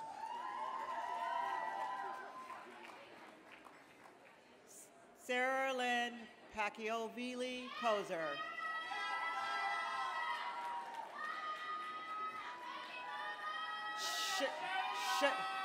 Shayna Lipa. Chun Han Lo.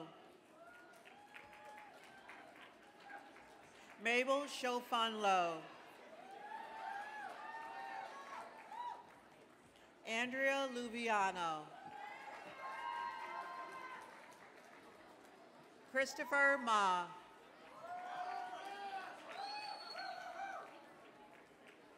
Ratnapur Mahatanan. Eileen Feinstein Mariano.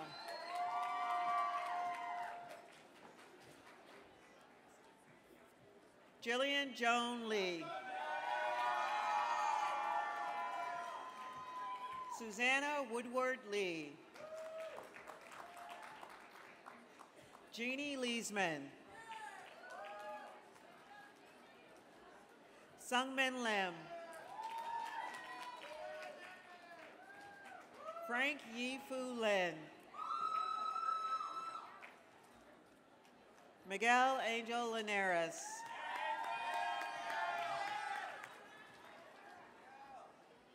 Akhil Mehta.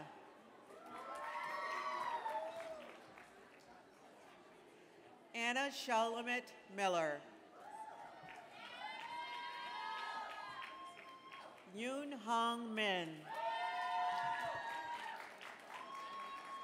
Dara Manovi. Anna Luisa Murto. Samir Masood.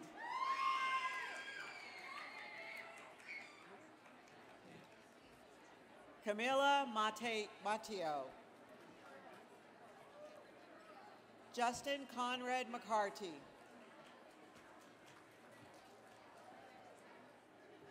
Molly Elizabeth McGlone. Nerij Narula. Ahmed Abdul Hadi Harb Nasser.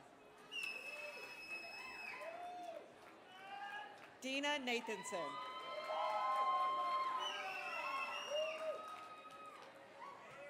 Naomi Nduga.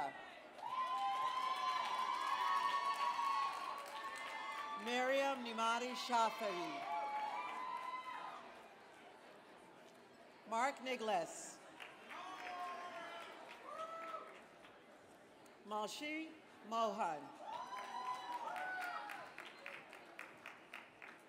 Sarah Mosel.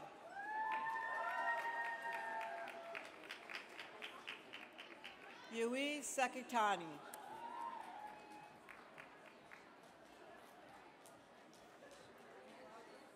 Kaiska Nagawagawa.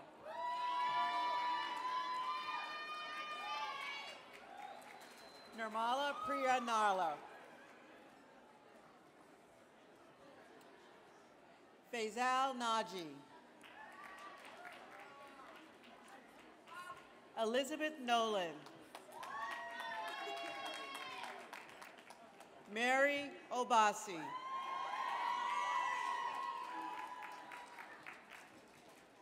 Anthony Terrence O'Brien Villati.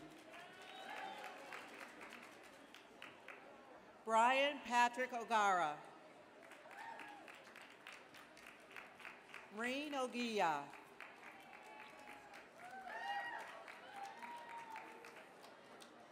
Joy Oluweshian Ogumuyiwa.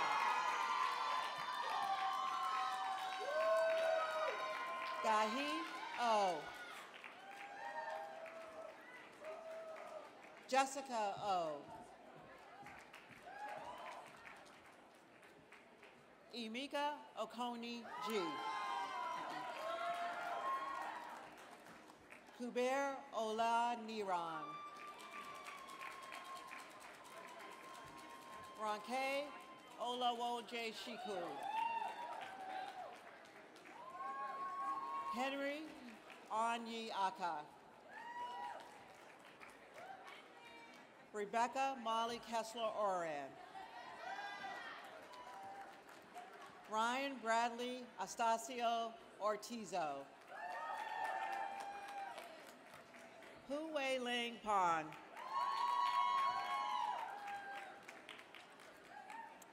Michael Parento.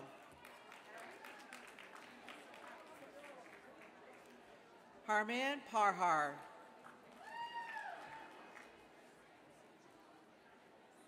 Key Park. Olivia Song Park. Jennifer Janelle Parker. Christina Paychette. Mary Elizabeth Paler. Mariana Pereira Gimares. Alexander William Peters. Jordan Pida. Dr. Armand Quaymar. Frank Chien. Clayton John Rabins. Vishaka Raghavir. Lakshmi Ramachandran. Kaylee Wolf Raskin. Rohan Rastogi.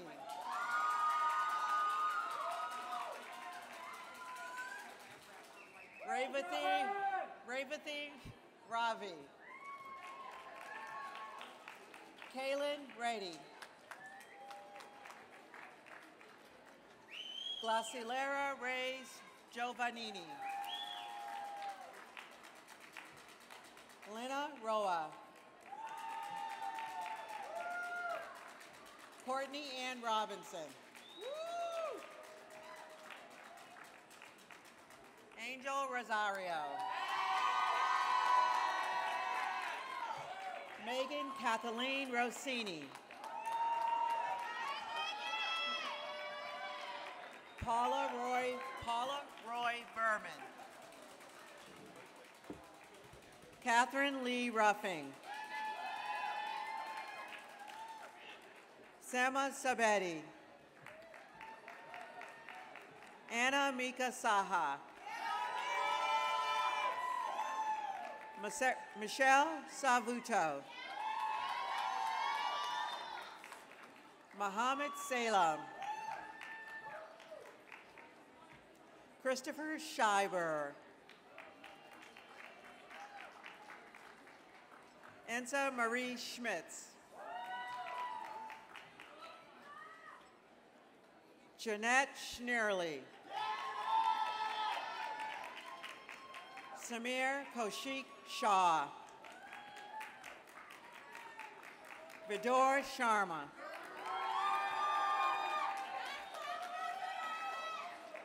Raphael Sharak. Nancy Shillian.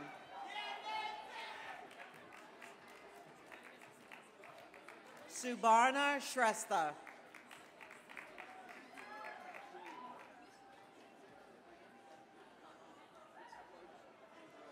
Tracy Segrist. Dana Marie Sievers.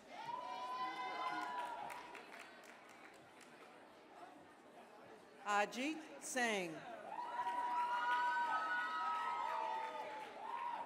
Shubhi Singh.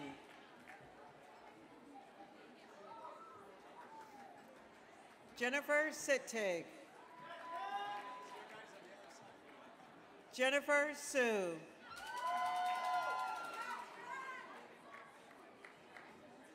Tamar Subramani and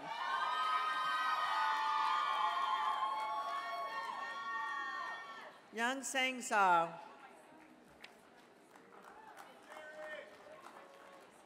Louise Sumner.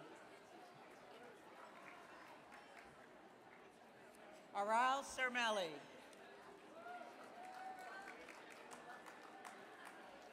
Melissa Sutton.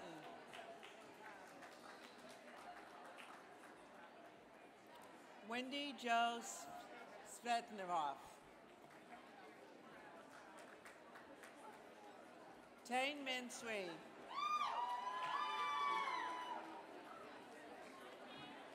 Mai Takahashi. Ayako Takemi. Kana Takio Oshima. Vita Tambone.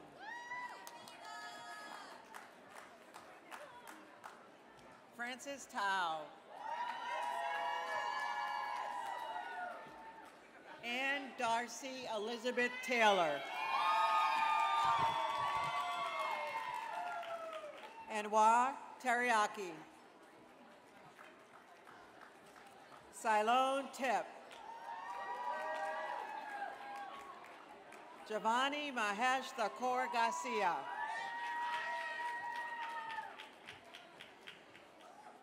Abhaya Taweri. Nisha Trivedi. Grace Truong. Ingrid Say. Taja Chanel Tubbs. Ryo Yoshimoto. Gabriela Vargas.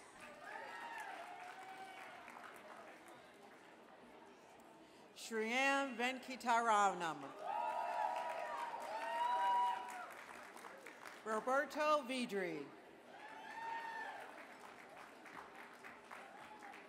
Heather Michelle Viola. Nita Varoni. Monica Vora. Amanda Elizabeth Waller.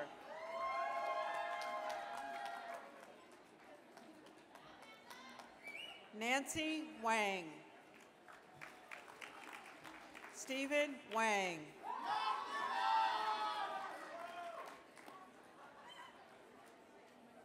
Ying Wang.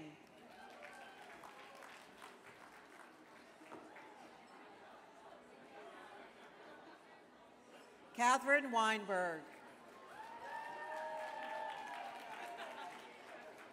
Arlen Weiner.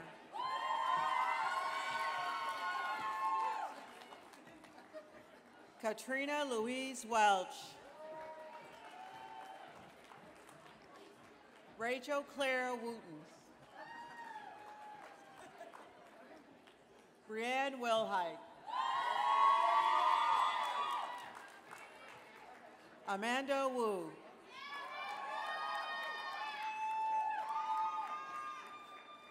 Tiana Simone Wooldridge.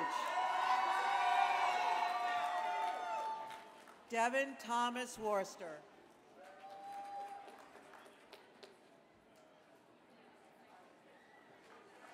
Allison Wu.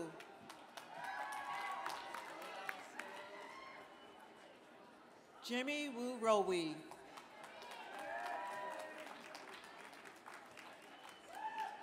Brian Allen Wiley.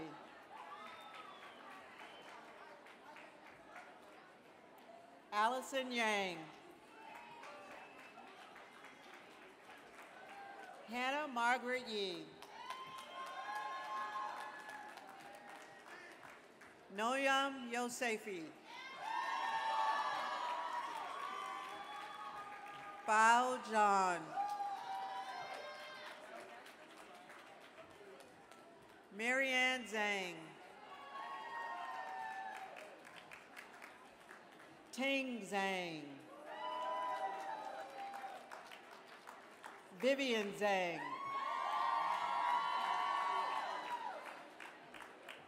Charlie Dazu. Marcella Jo Wong.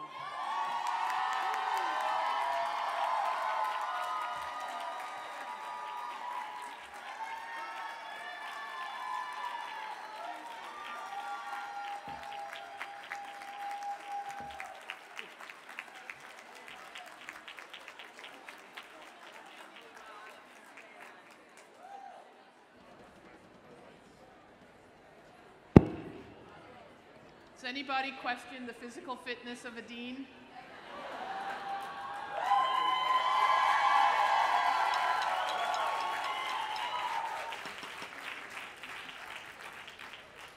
Now I'd like to ask all of our graduates to please stand.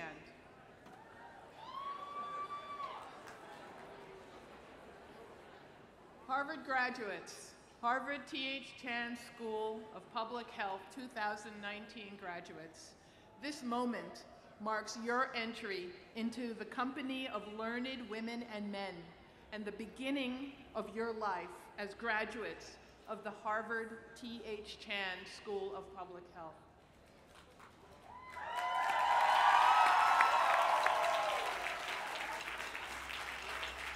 May your paths be filled with wonder and joy and satisfaction as you use your talents and education to improve the lives and make the world a healthier and more just place. I have no doubt at all that each of you will find your own way of making the impossible possible. Congratulations to you all, and best wishes for your journey ahead. Don't forget Dr. Maya Angelou's 3 words for living your best life. Just do right.